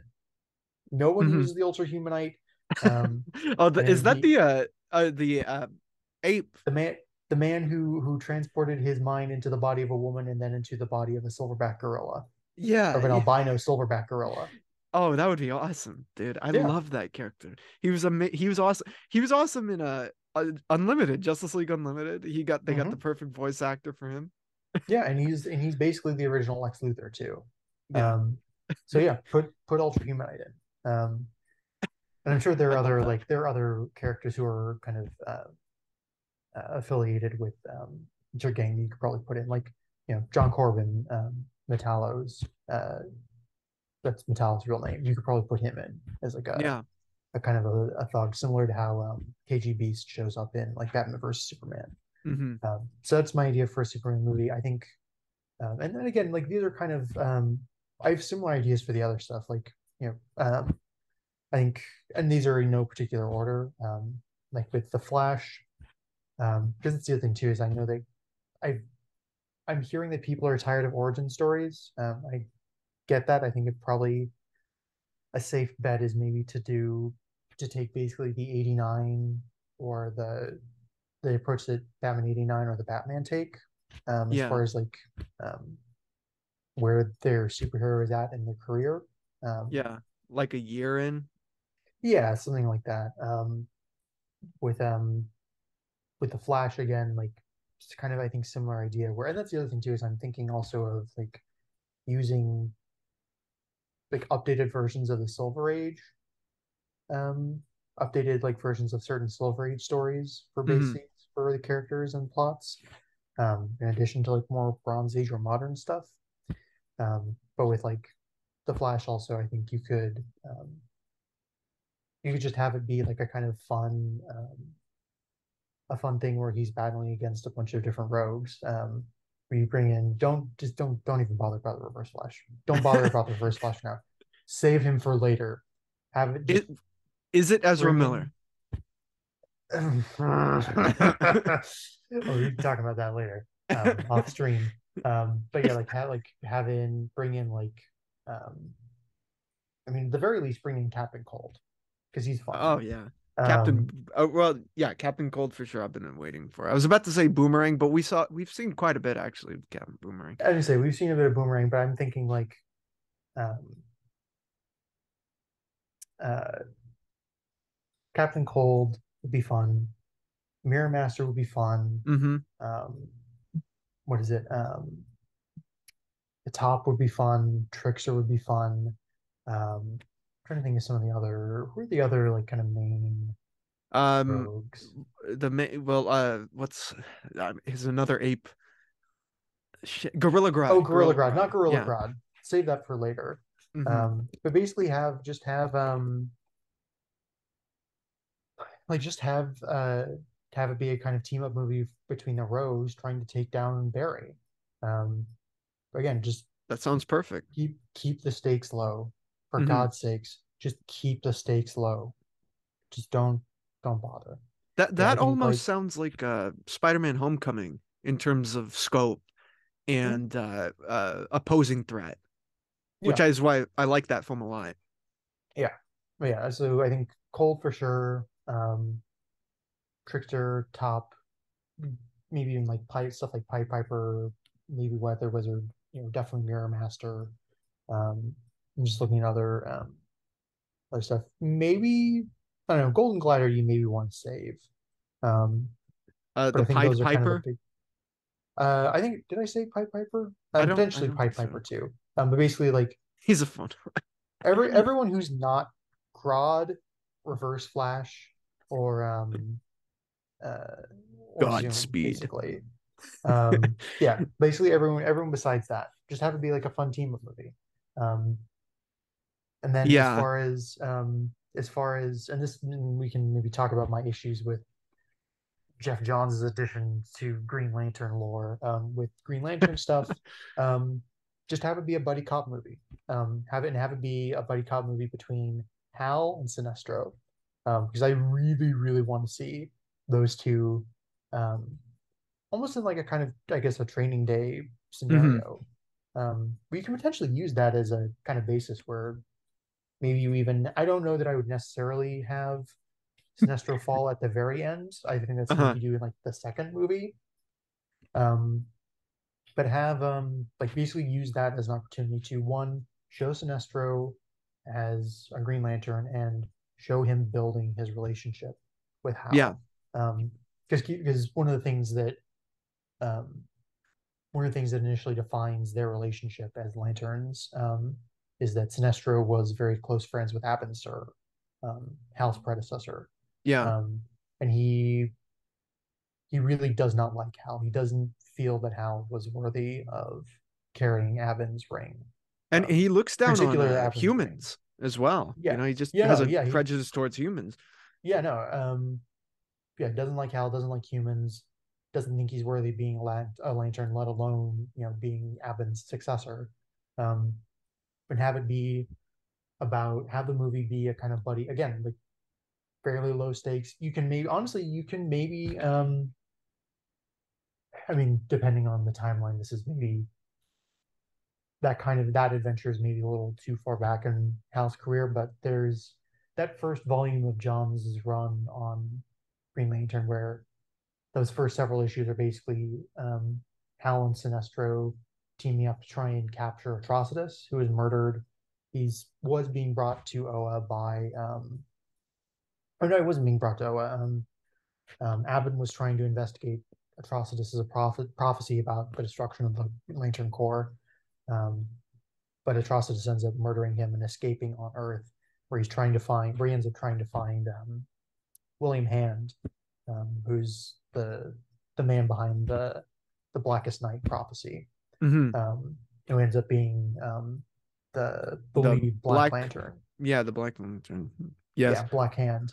Um, Potentially, you can have that be kind of the plot where it's them trying to track down Atrocitus. You don't have to have it be that way. It could just be some other, like pick a random like Silver Age um, Green Lantern villain, um, and just have it be a buddy cop movie between them, Hmm. where by the end, Sinestro learns to respect Hal, and Hal kind of earns his medal as a Lantern.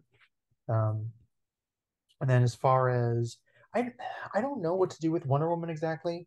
Um, the problem is that again, if we're taking an 89 approach, you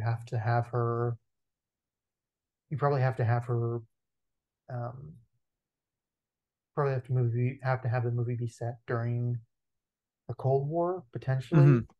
You can maybe do like a New 52 thing where, and I don't like what the New 52 does, where like the reason why Diana arrives in Man's World is because like Man's World is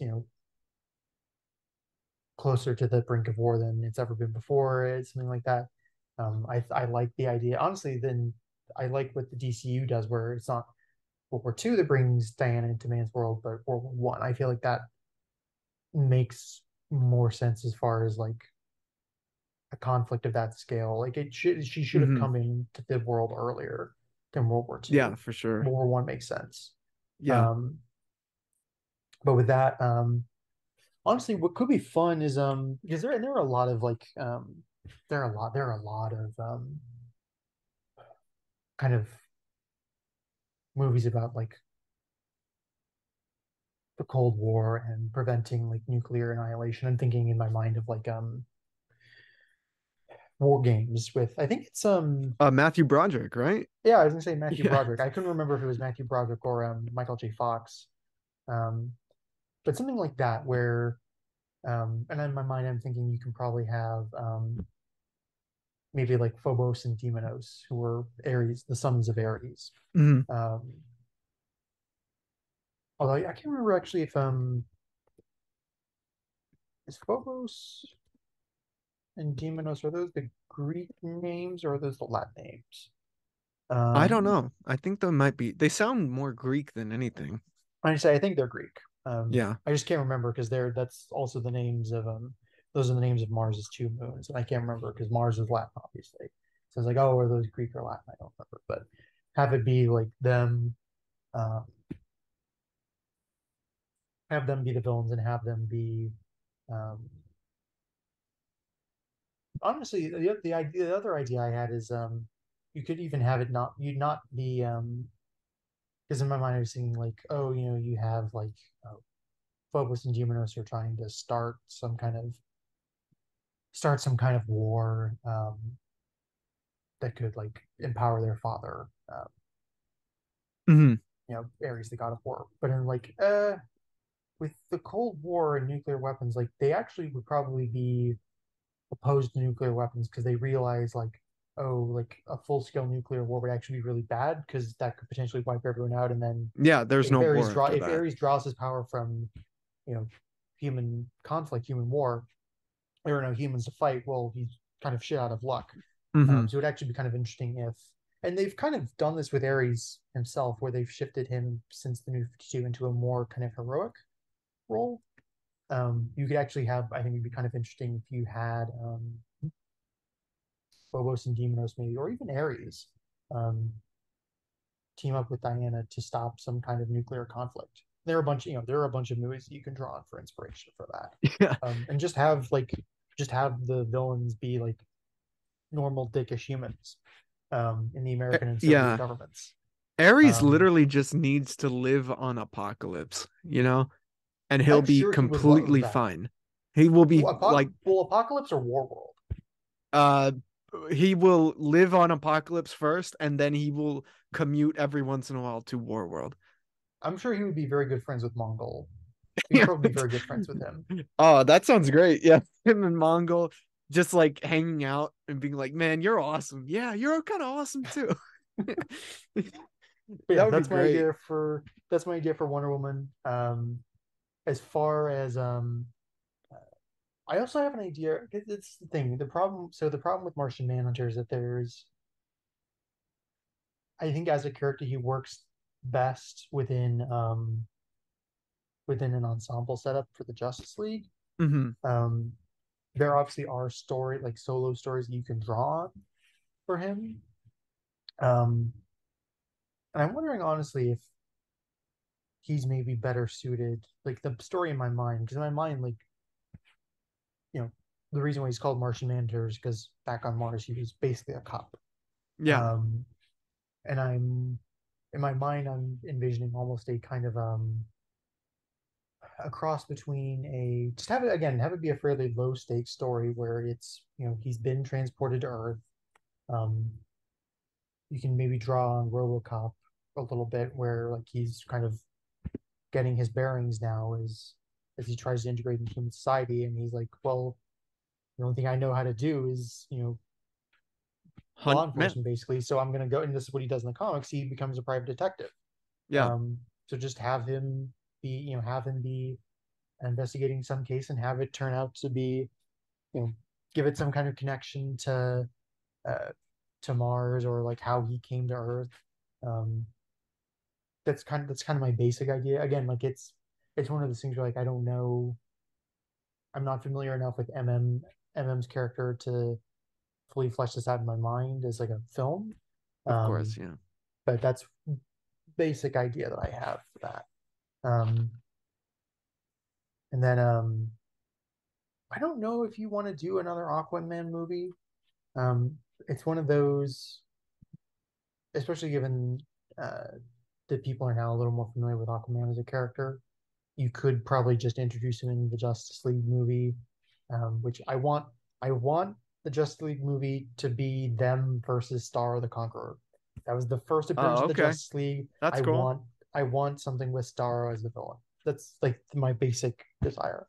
Um, and you can even have it again like, connected to like maybe Starro got to Mars but then was stopped, um, and now is like awakened. Like maybe there's a Mars mission and Superman is helping out with that. Hmm. Um, maybe Star Labs was able to get like a manned Mars a manned probe on Mars, and Superman's helping out with that, and he wakes up Star or something like Yeah. that. That's my basic idea.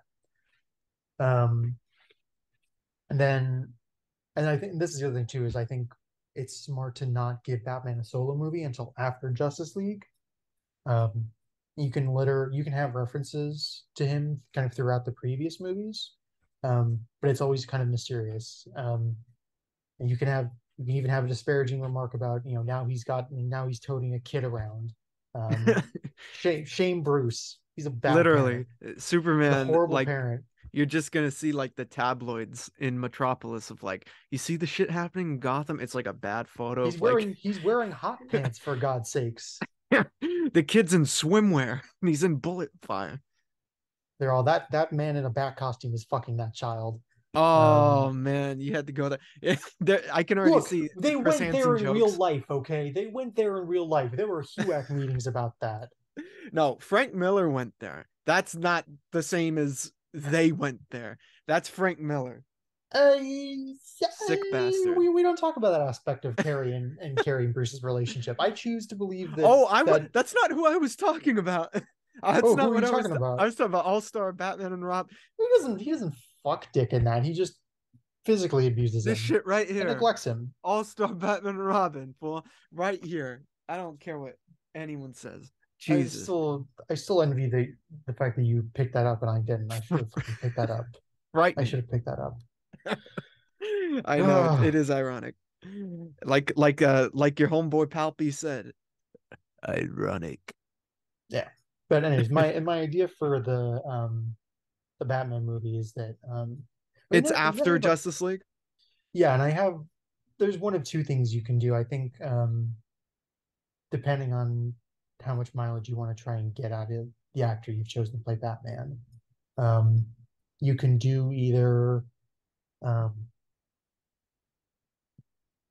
you can basically do either an adaptation of the storyline where Tim Drake, because I'm thinking this is after, well, I don't know, potentially after Jason has died. Um, you can either do maybe an adaptation of the storyline where Tim Drake becomes Robin, Uh-huh. um, or you can do some combination of Hush and Under the Red Hood. Although again, it's maybe a little bit early for that. But Yeah, it might be. in my mind for these Batman movies, I really just want to beat Bruce down. I just want to throw all the shit at him that I can, and I want to see how quickly he stands back up. I just want to be unforgiving to him. Just throw every obstacle at him. Like he's gonna have to take on Bane and then Jason Hmm. and then Hush in like quick succession. Is It's is that kind of thing. the Batman film the last in, so ideally Justice League is where Batman is physically introduced. And Yeah, then Batman the last film of that phase, of the first phase? potentially, yeah. Um, Hmm. I'm thinking, yeah, that's my idea. And you can potentially, one of the other ideas they had is like you maybe should do like another Superman movie in between there. Uh-huh. Um, and you can have you don't have Batman show up, but you can have Bruce Wayne show up, and you can kind of Okay. like obliquely reference like, okay, there's something about this guy. Clark thinks he's not. Like, you maybe even have him like kind of discreetly help Clark out with whatever is going on. He's like, But not as just take Batman. this. Yeah, not as Batman. He just like Right. he passes him a thumb drive or something with some Hmm. information that's For helpful. a case, or not a case, a story, right? Yeah, some Yeah, corporate or even a espionage case could going be on. some. It could be something to do with the villains. Hmm. But yeah, don't have Does, him show up as Batman. If you're going to have him, just have him be as Bruce Wayne. does Bippo Um, show up? uh, Please tell me Bippo uh, shows up. you know what? It's James Gunn. I'm sure Beppo and Michael Rooker plays Bippo. Crypto will show up, which I Crypto. You got to do one crypto, of dude. one of those states. I'm warming to the Silver Age, but crypto is one of those stupid Silver Age things that I cannot Oh abide. my god. Why are there dogs? I'm like Brother. I can accept the fact that like the Kryptonians look basically identical to humans. Why are there dogs on Krypton? Why are there dogs? Because Answer me that. I could because he's accept. awesome. I could accept if it's maybe like a Shoggoth or something like that that like shapeshifts to look like a dog, Dude, but not an actual dog. it's got to listen. You are just here's the thing. You are just confirming my suspicion that we will get Crypto the Super Dog in a movie at We some probably point will. in this universe. I hope we do. We probably will. I mean, we already technically got him in Super Pets, him and Yeah, I Ace. know, but So I need like a straight up live action Crypto. And sure, James Gunn brought us Cosmo, the the Russian Astro Dog. So, they'll probably do Crypto's it. actually Crypto is one of the sweetest like companions in Superman lore. I know. If he's doing that though, I also want him. I want him to give Damien his bat cow. Oh yeah, dude, that's gonna happen for sure. I I have a yeah, cow. yeah. You have to please the vegan portion of the audience, you know? Yes. Preserve the cows, starting with Bat Cow, you know? Uh, Get the Flash a turtle. yes. It'd be cute. I, It'd be cute. that would be good. Anyways, but yeah, that's my That's your basic phase? idea. Yeah, that's my slate. I'm interested to hear what yours are. All right. So when it came to coming up with a phase of DC stuff, right? This was actually a bit more difficult to think of, because you have to come up with all sorts of perspectives. At least the way I approached it, where you have to think about it from the side of a producer, the side of writer, the side of comic book fan, the side of the general audience, and everything. I was actually, funny enough, I don't know how much this influenced this slate of stuff I have, but I was listening all day pretty much to the DC EU's reviews by Red Letter Media, starting from Man Mhm. of Steel to just now finishing up with Shazam. Yeah, So there's still plenty to listen to, but hearing that kind of catalog in chronological order upon release, hearing what were, because they're not all 100% comic book fans, they are just pretty much guys at RLM. yeah. I Um, can say Rich is really the one who's in comic books. yeah, but even he has that kind of that separation, so they're pretty much just three schlubs. So to hear from three schlubs what works and what doesn't, was a big help, because this is essentially a reboot. This is the reboot of Yeah, reboots for DC. you know this might as well be a crisis. And so you can say I that again. I don't know actually if you're familiar with some of the older podcasts I did on the original channel, where I liked to pitch stuff. Yeah. and really get into the nitty gritty and everything and get into the plots and the characters and everything. I didn't do that here, but the phase I have is it's written down and it's very narrative, in Okay. terms of what's picked and chosen and placed where. I had, there are premises and stuff, but it's not like straight up plots like how I like to do. You know what I mean? Sure. I had to resist from that because we obviously don't have all year to do this.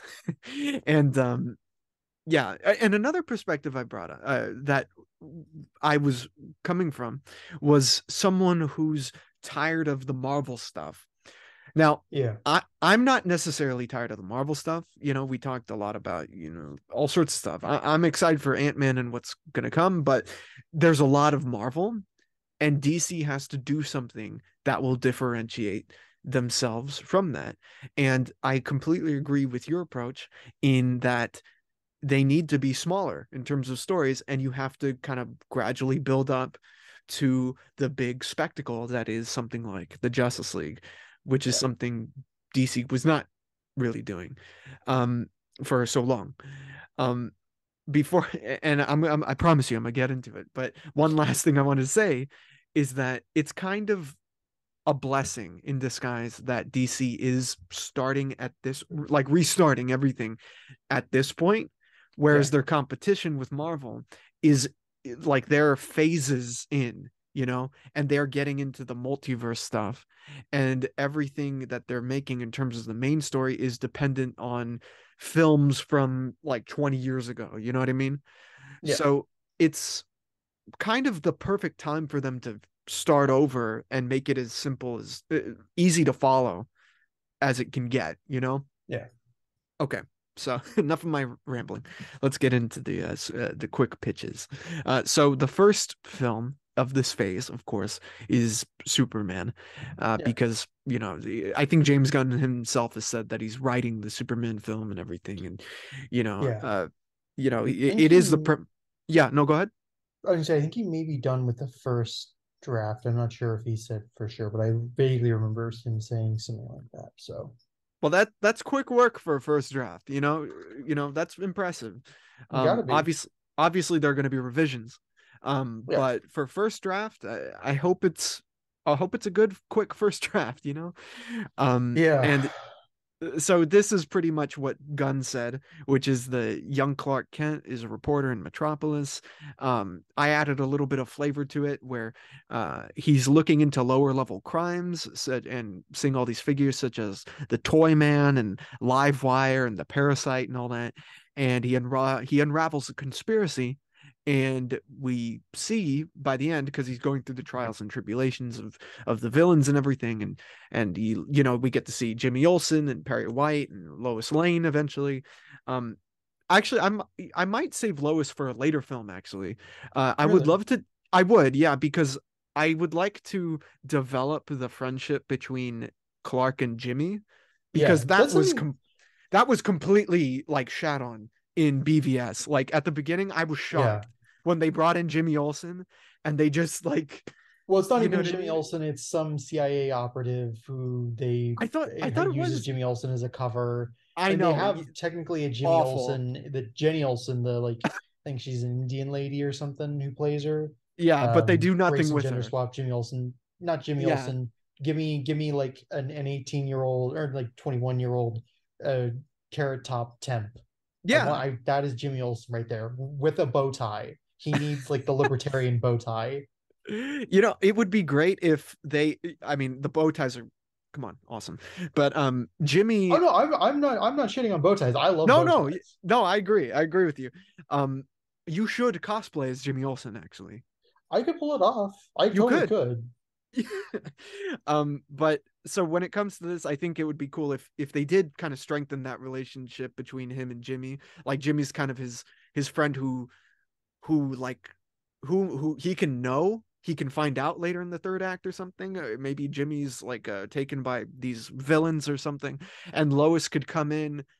This is obviously spitball, but Lois could come in later because traditionally Lois is there before Clark in Yeah. Metropolis. But it would be interesting if she was a reporter from another city, say, let's say Gotham, and that's why she's as cynical and can't believe in something as idealistic as Superman, She obviously thinks that. like she thinks he's like Homelander or something. Yeah, like, because that's the whole idea of their relationship, is that's why it's there's an interesting contrast there, even in the Christopher Reeve era, where she's the ultimate cynic, and for her to Yeah. believe in Superman is like believing in fairy tales, and like the unexplainable, the unimaginable, so that Gotham thing is a very uh early, it's a pitch it, come on, we're pitching. Yeah, um I think at the very least not pairing Clark and Lois up is a good idea, and having, especially because Clark and Jimmy would be starting out at the planet at similar times. They'd be mhm. at kind of similar places in their careers, so I can see them gravitating towards each other. Yeah, absolutely. And I really want that friendship to be, I want it to feel something rich and, sweet, and like I'm your friend and I'm gonna be there for you. You know what I mean? And I think Gunn does that very well. I think Yeah, he brings a lot of authenticity in relationships. And like this is just his best friend. This is Superman's best friend. yeah, Um and obviously, as the conspiracy of Metropolis unravels, we realize it is Lex Luthor, but yeah. Lex Luthor is not the main antagonist of the first film. We save him for later stories because they gotta build him up. Like they gotta make When you Lex, just get away from Lex for a little bit. We yeah, like for a little bit. Lex and Zod have just been kind of used to death in the movies. I agree, and for me, Lex Luthor is one of my favorite villains of all time. Oh yeah, I I love Lex Luthor as a villain. I think he's a perfect antithesis to what Superman just is, which is why they need to make him like almost like, not because I want to see Bryan Cranston play him, but he has to be kind of like the Heisenberg. You know, yeah, did you watch Breaking Bad? yeah. Of course I have. So like that great feeling of like when Hank started to learn more that Walter was Heisenberg, it's almost a race, Yeah. I want that feeling for these stories, when it comes to Superman and Lex Luthor, Mm. I think that could be cool. That would be And really fun, but especially if you have Lex pose as Superman's friend initially. yes, that would be interesting, like very much like even though he didn't pose, but in Smallville they started off as friends and Yeah, I then was gonna say, I broke mean, apart. and a lot of times, like, and I don't necessarily like this version of the character, but yeah, like he also grew up in Smallville, and yeah, and they actually start out as friends. So yeah, Yeah. And yeah, bring Michael Rosenbaum back. um, he might actually bring him as something. James Gunn might bring Rosenbaum in as something. we'll see, we'll see. We'll see. As a as as old ass Jimmy Olsen. Can't get over it. And by the way, I did something a bit. I took a little bit of uh uh shit, I don't know. I said this movie comes out 2026, just Uh-huh. for a nice timeline. Yeah. Okay. So after Superman is the Wonder Woman film. Okay. I'm gonna it's this the first one was called The Superman. This is called The Wonder Woman. I was gonna say that's the other joke we can make about the titles for the DCU movies. They'll either be like volume one, two, three, or they'll be like The the. Yeah, I know, I was right? saying, I Like mean, that's how you I'm pretty differentiate sure it. the Superman movie would probably be called like The Man of Steel or something like that. I wouldn't be surprised. So Exactly. So this is I'm interested to hear what you want to do with Wonder Woman because mm, I'm not quite sure. okay. So this is set in modern time. Okay. It's not a period piece because even though that's a great idea, and I feel like that's so synonymous with Gal Gadot's version of Wonder Woman, Yeah. you know, and there's so many points of history where you could easily do a great story, origin or whatever with Wonder Woman, but I feel like they're gonna try to, if they're doing another Wonder Woman film and it's not Gal Gadot's version, it's got to be a bit more not dynamic, but it should be contemporary in a way, Yeah. because we haven't really seen much of that. So this is the Wonder Woman. uh 2027. So just Okay. we only got 1 year, one movie at a time, bro. Yeah, Not 17. keep them hooked. Keep them hooked. So it's Wonder Also, Warner Woman. Brothers can probably only afford to put one of these movies out a year. Thank God. Thank goodness. That's yeah, like if there's another DC film within the year of 2026, it's probably say like, I don't know, Joker, 3 or something. I don't know. Oh God, no! Don't say Who that. knows? Who knows? Don't say that. um it's going to be stuff that's outside the universe. Probably. Okay.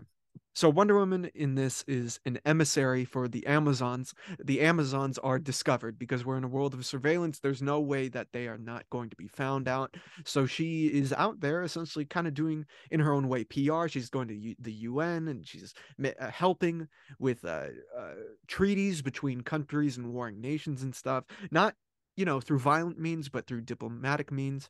And Sure. she has another country that contacts her and she gets in contact with, and it's one that is isolated and very mysterious and mythic in a way, and it is Okay. the kingdom of Atlantis. Okay. Interesting. I was gonna Yes. say I figured it was gonna be like Kondak or something, but okay, I like where this is going. So yeah, so by the way, the James Gunn, by the way, has said that his one of his main inspirations for this DC stuff is the animated Bruce Timm universe. Yeah. And one thing that was brilliant about those shows that they did was they used the shows to introduce other parts of the world. So like Superman, the adventure, the animated series of Superman had Aquaman in there, Green Lantern, the Flash, and everything. Yeah. You know, so that's kind of the idea here. So she meets with the Atlanteans, meets with Aquaman. Arthur is the king, and he's All right. very much like he is similar to Namor, except that he has a more personal human tie because Yeah. of his father's relationship, but he doesn't talk to his father. His father's an asshole and everything. I would Um, say Arthur is not nearly as hateful a person as Namor. no, but he's still a dick in this. He's still a bit of a dick, and he has a hook hand. I'm sorry, we got to go in that direction. Got to give him Eh, the hook hand. save that for later. Save it for Yes. that. Go on, go on. I still say What? save that for later. He's a dick. Um, so so they're getting to talking and everything, but the cultures are pitted against each other, and everyone's wondering what the hell is going on. How is this happening? Why are we on the brink of war now? We're about to turn into a Flashpoint-esque World War III. I was gonna say this is very Flashpoint. But it's revealed that they're manipulated through outside forces, an outside monarch that wants to kind of getting rid of the heads of the countries and adopt almost the cultures and weaponry and land of both the Atlanteans and Amazons, and because it's Count Vertigo, who's from his Okay. country, who has who so we have the idea of ownership of land, like where it's going to be a bad example that I'm going to bring up, but when like he, people find out their ancestry were like slave owners, and they're Sure. like, so I get the plantation, right? Like I get that land. You know what I mean? There's like that type of loophole with Count Mhm. Vertigo where he's like, well, Atlantis is within my borders where it's placed. I shouldn't that be part of my land? Shouldn't that be part of my and that How kind are of you thing gonna do happens with this the though? Amazon. Because isn't Count Vertigo's country in like Eastern Europe or something? Just move Atlantis. Move Atlantis. It's within the purview. Don't worry about it. Don't think about Okay. it. Okay. Don't think All about right. it. All right. So we I'm got a little open. bit of a displacement theory happening with that, and then Aquaman and Wonder Woman have to come together, and there's an alliance broke, and war is staved off at least for now. So we Okay. have both Wonder Woman and Aquaman set up in this phase. That's 2027. It's a nice way of setting Aquaman up without giving him his own solo movie. Yeah. Okay. So the next year, once again, one year at a time, my friend, is 2028. And we have, believe it or not, Batman and Robin. Okay.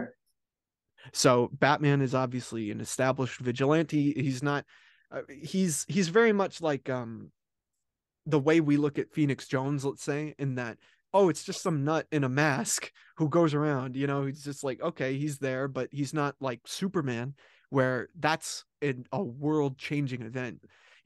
Batman's been around for a couple years and people tolerating him and everything, but then Robin, he gets a new sidekick, a very recent Robin was included, and people are starting to be like, what the hell? So the dynamic duo is looking into the League of Assassins exporting from Ace Chemicals.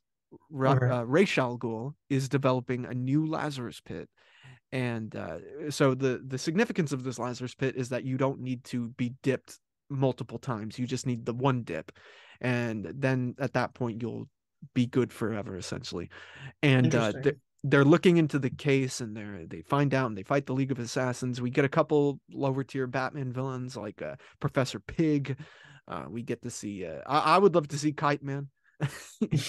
you know, if you're gonna bring in Robin at some point, you need to bring a little bit of levity, and the villains can help with that.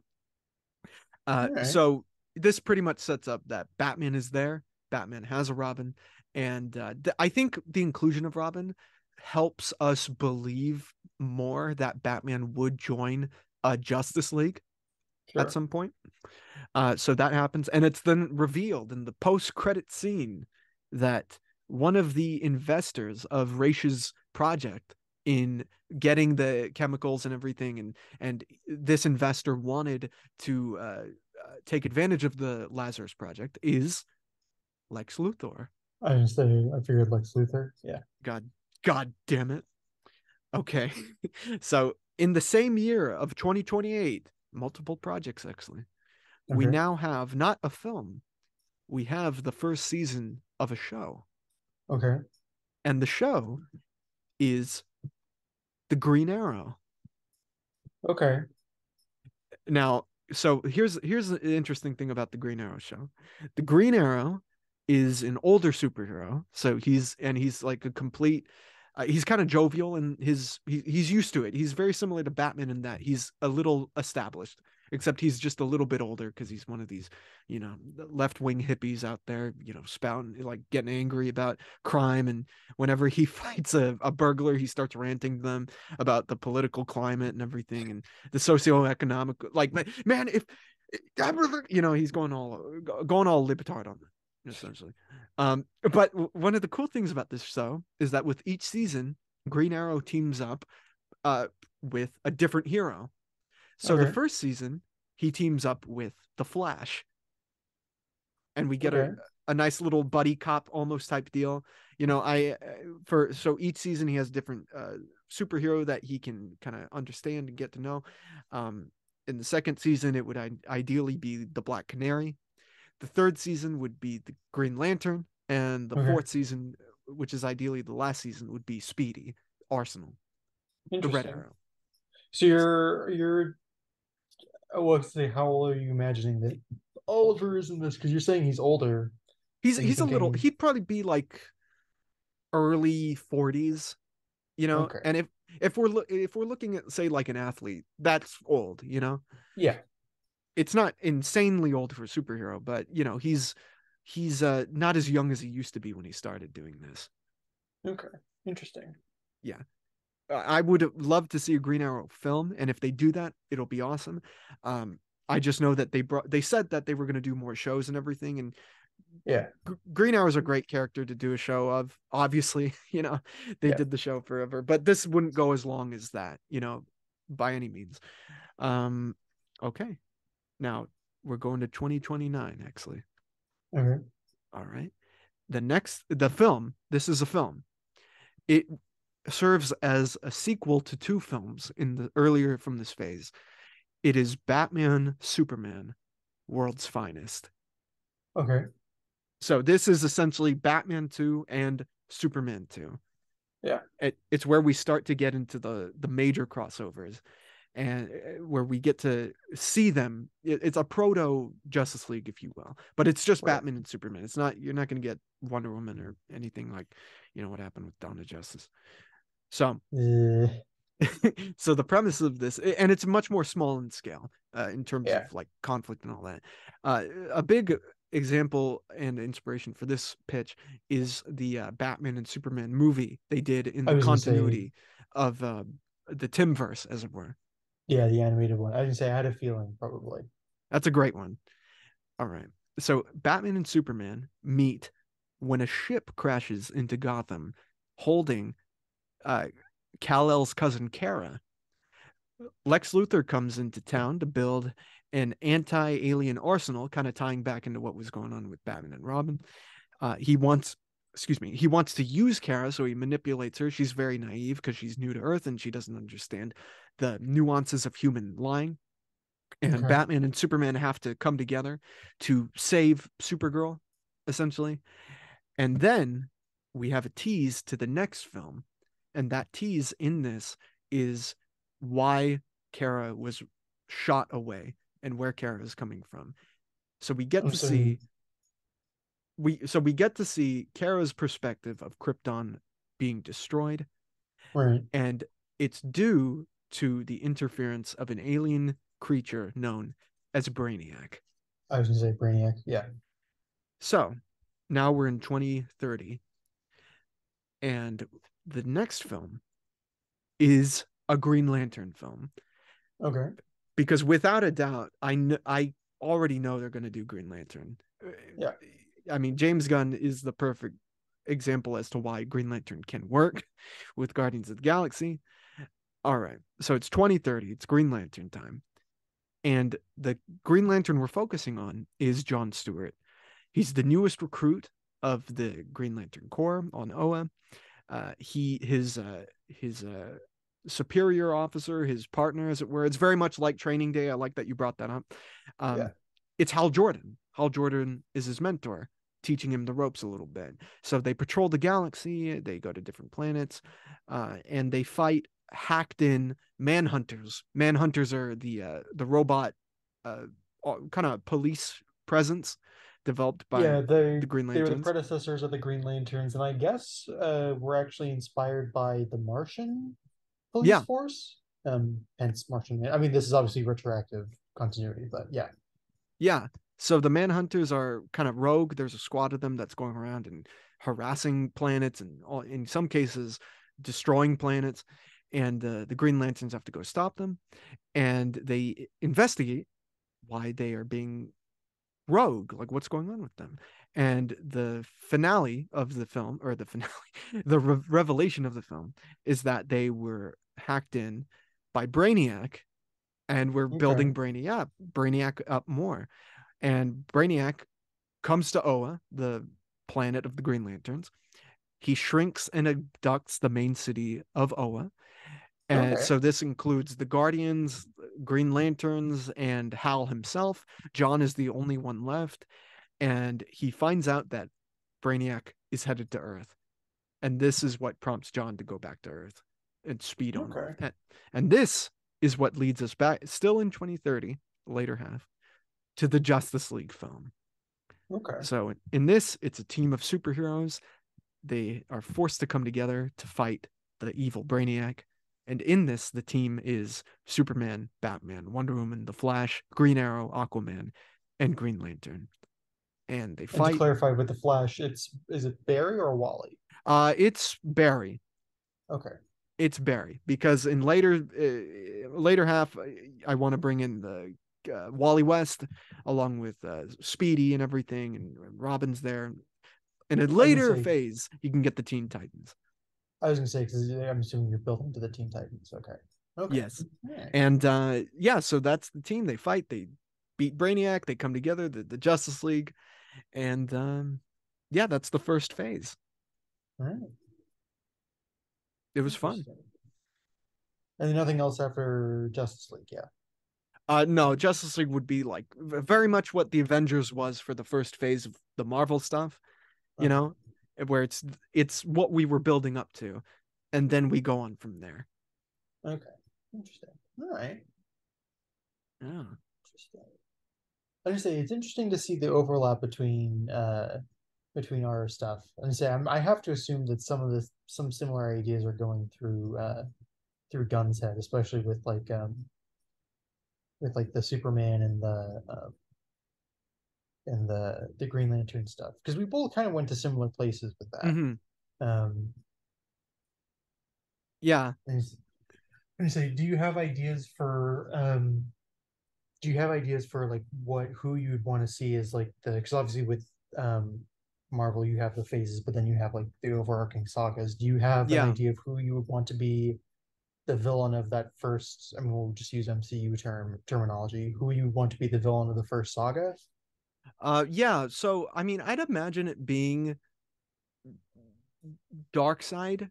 I mean, that's the obvious, because what Thanos did for Marvel, Darkseid could easily do for DC. But I know that Gunn was teasing the idea of doing Kingdom Come in some way, you know. Well, I think it's more like I don't know because I know he posted that photo to his I can't Yeah, remember if it was Instagram or Twitter or whatever. I think it It was feels more Twitter. like I think it, I don't know. I have a hard time believing that was like him like oh we're gonna do something like Kingdom Come. I feel like it's more like Yeah, that was. I maybe. mean I'm sure that they will probably do a storyline like that at some point. It makes Hmm. sense. Um, I don't know. Anyways, but continue. So you were saying Dark Yeah, Side. so I mean, Darkseid would be cool. What's funny about this is that I adopted a lot of the ideas I had for a podcast I wanted to do a couple years ago when I was doing that. I don't know if you know, but I did these videos about how I would do the X-Men, the Fantastic Four, and everything, and then ultimately, what it became. I was asked like, what would you do for DC? And I was writing ideas and everything, and what I would want if I were doing that. What would I do? Right. So there was a lot of overlap with those ideas to this and trying to kind of Gotcha. merge them with reality versus what I would want to see and Sure. do. But I'd imagine that Darkseid, you'd want to build up to Darkseid, right? And the anti-life equation, especially if you're taking inspiration from like Justice League and Justice League Unlimited, you know, the finale they did there was spectacular. I was gonna say they give Lex a really great send off too. Yeah, and his obsession with Brainiac and everything, is really good. They should just do that. And you say also the way they weave in not Metamorpho. Who's the robot? Metron No, no, no, no. from the New Gods. No, the the robot who basically becomes Dr. Manhattan. Um, why am I Becomes forgetting Dr. his name? Manhattan. Amazo. Oh, Amazo, that's right. Yeah. Yes. Yeah. And say I'd be interested to see if they bring him in as well because they do a really good job of implementing his character in the DCAU as well. So I'd be Yeah. interested to see them do that. I definitely think that with all of this, the first phase at least, it should be much smaller in terms of the Yeah. scale. There are so many like there's a tapestry, there are tapestries upon tapestries upon tapestries of characters that you can do.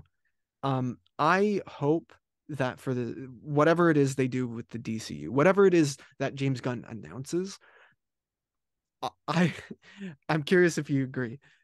I was looking at it like after 2020, where we had the worst year in our recent lives. We were hoping the next year would just kind of be chill. Better. Yeah. Yeah, just like nothing too eventful, you know? I'm just hoping for something a bit chill. Yeah. I don't I, tell me what you think of this. I'm hoping that Gunn kind of keeps it basic and doesn't really get into a lot of the weird lesser known characters that he likes to and Yeah. gets the main ones right. Well, I was gonna say I think you can get into the lesser known characters, but I think that those characters are going to be maybe more appropriate for TV. Hmm. Um, Yeah. so I don't know. I would say on the thing of going small though, this is why I would actually steer away from Dark Side, especially because um, Thanos, I think, is still so fresh in people's minds. Yes. Um, I would actually, what I would actually do, and this maybe is the problem with this is this kind of ends up retreading similar areas as Thanos as well, unfortunately. But I would actually, what I would love to see is a team up of Ra's al Ghul and Vandal Savage, Oh man, Vandal Savage would be great. which I Oh know he's man. technically more of a JSA villain, but he has fought the JLA before. I mean, I Yeah, I, I really want to see. I mean, granted, the Babel storyline I think originally used Ross, but I would love to see some kind of um, some adaptation of the Babel storyline with much later down, much later on in the universe. Have like adapt Babel as basically your version of the Civil War of Captain America Civil War. yeah. Um, yeah, and use like have Roz and Van will be the ultimate villains of that first arc because they have very similar goals. That's a really interesting idea. Man, there's so much more I would like to get into. I mean, I like to get into the gritty of these stories and everything, and there's a lot more that I've written past this, but we're not gonna do that right now. I think we're No, just both hoping um when the time comes to nerd out, we can nerd out properly and yes, enjoyably. yeah. Actually, is there anything lastly you want to say before we wrap it up regarding anything comics, the DC stuff? Um,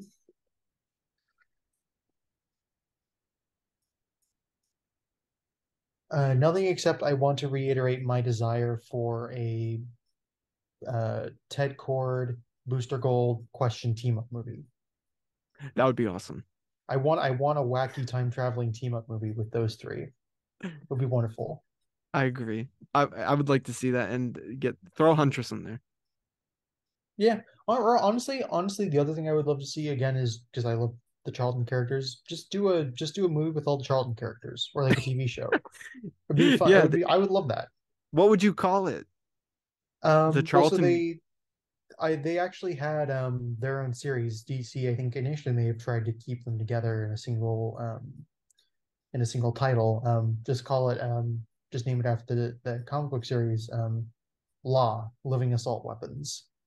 Oh, that's pretty cool. I like that. Right? It's a Yeah, I great like that. name. Living Assault. Very quickly before we wrap it up, there was a point in Doomsday Clock where they were all grouped up together when they're headed to Mars. It's just like, oh, here are the Charlton comic I was gonna characters. say, yeah. All right, You see, actually, hey man, it's thanks for talking to me about this comic stuff. We tolerate them. of course. Thank you for inviting me. All right, brother. I'll see you soon. I'm gonna end the thing now. And thanks again. I'll let you know when this is coming out. Yes. And all right, DC, I'm I'm gonna go get some strawberry daiquiris. DC these nuts. Nuts. Nice. All right, man. Cheers. Salud.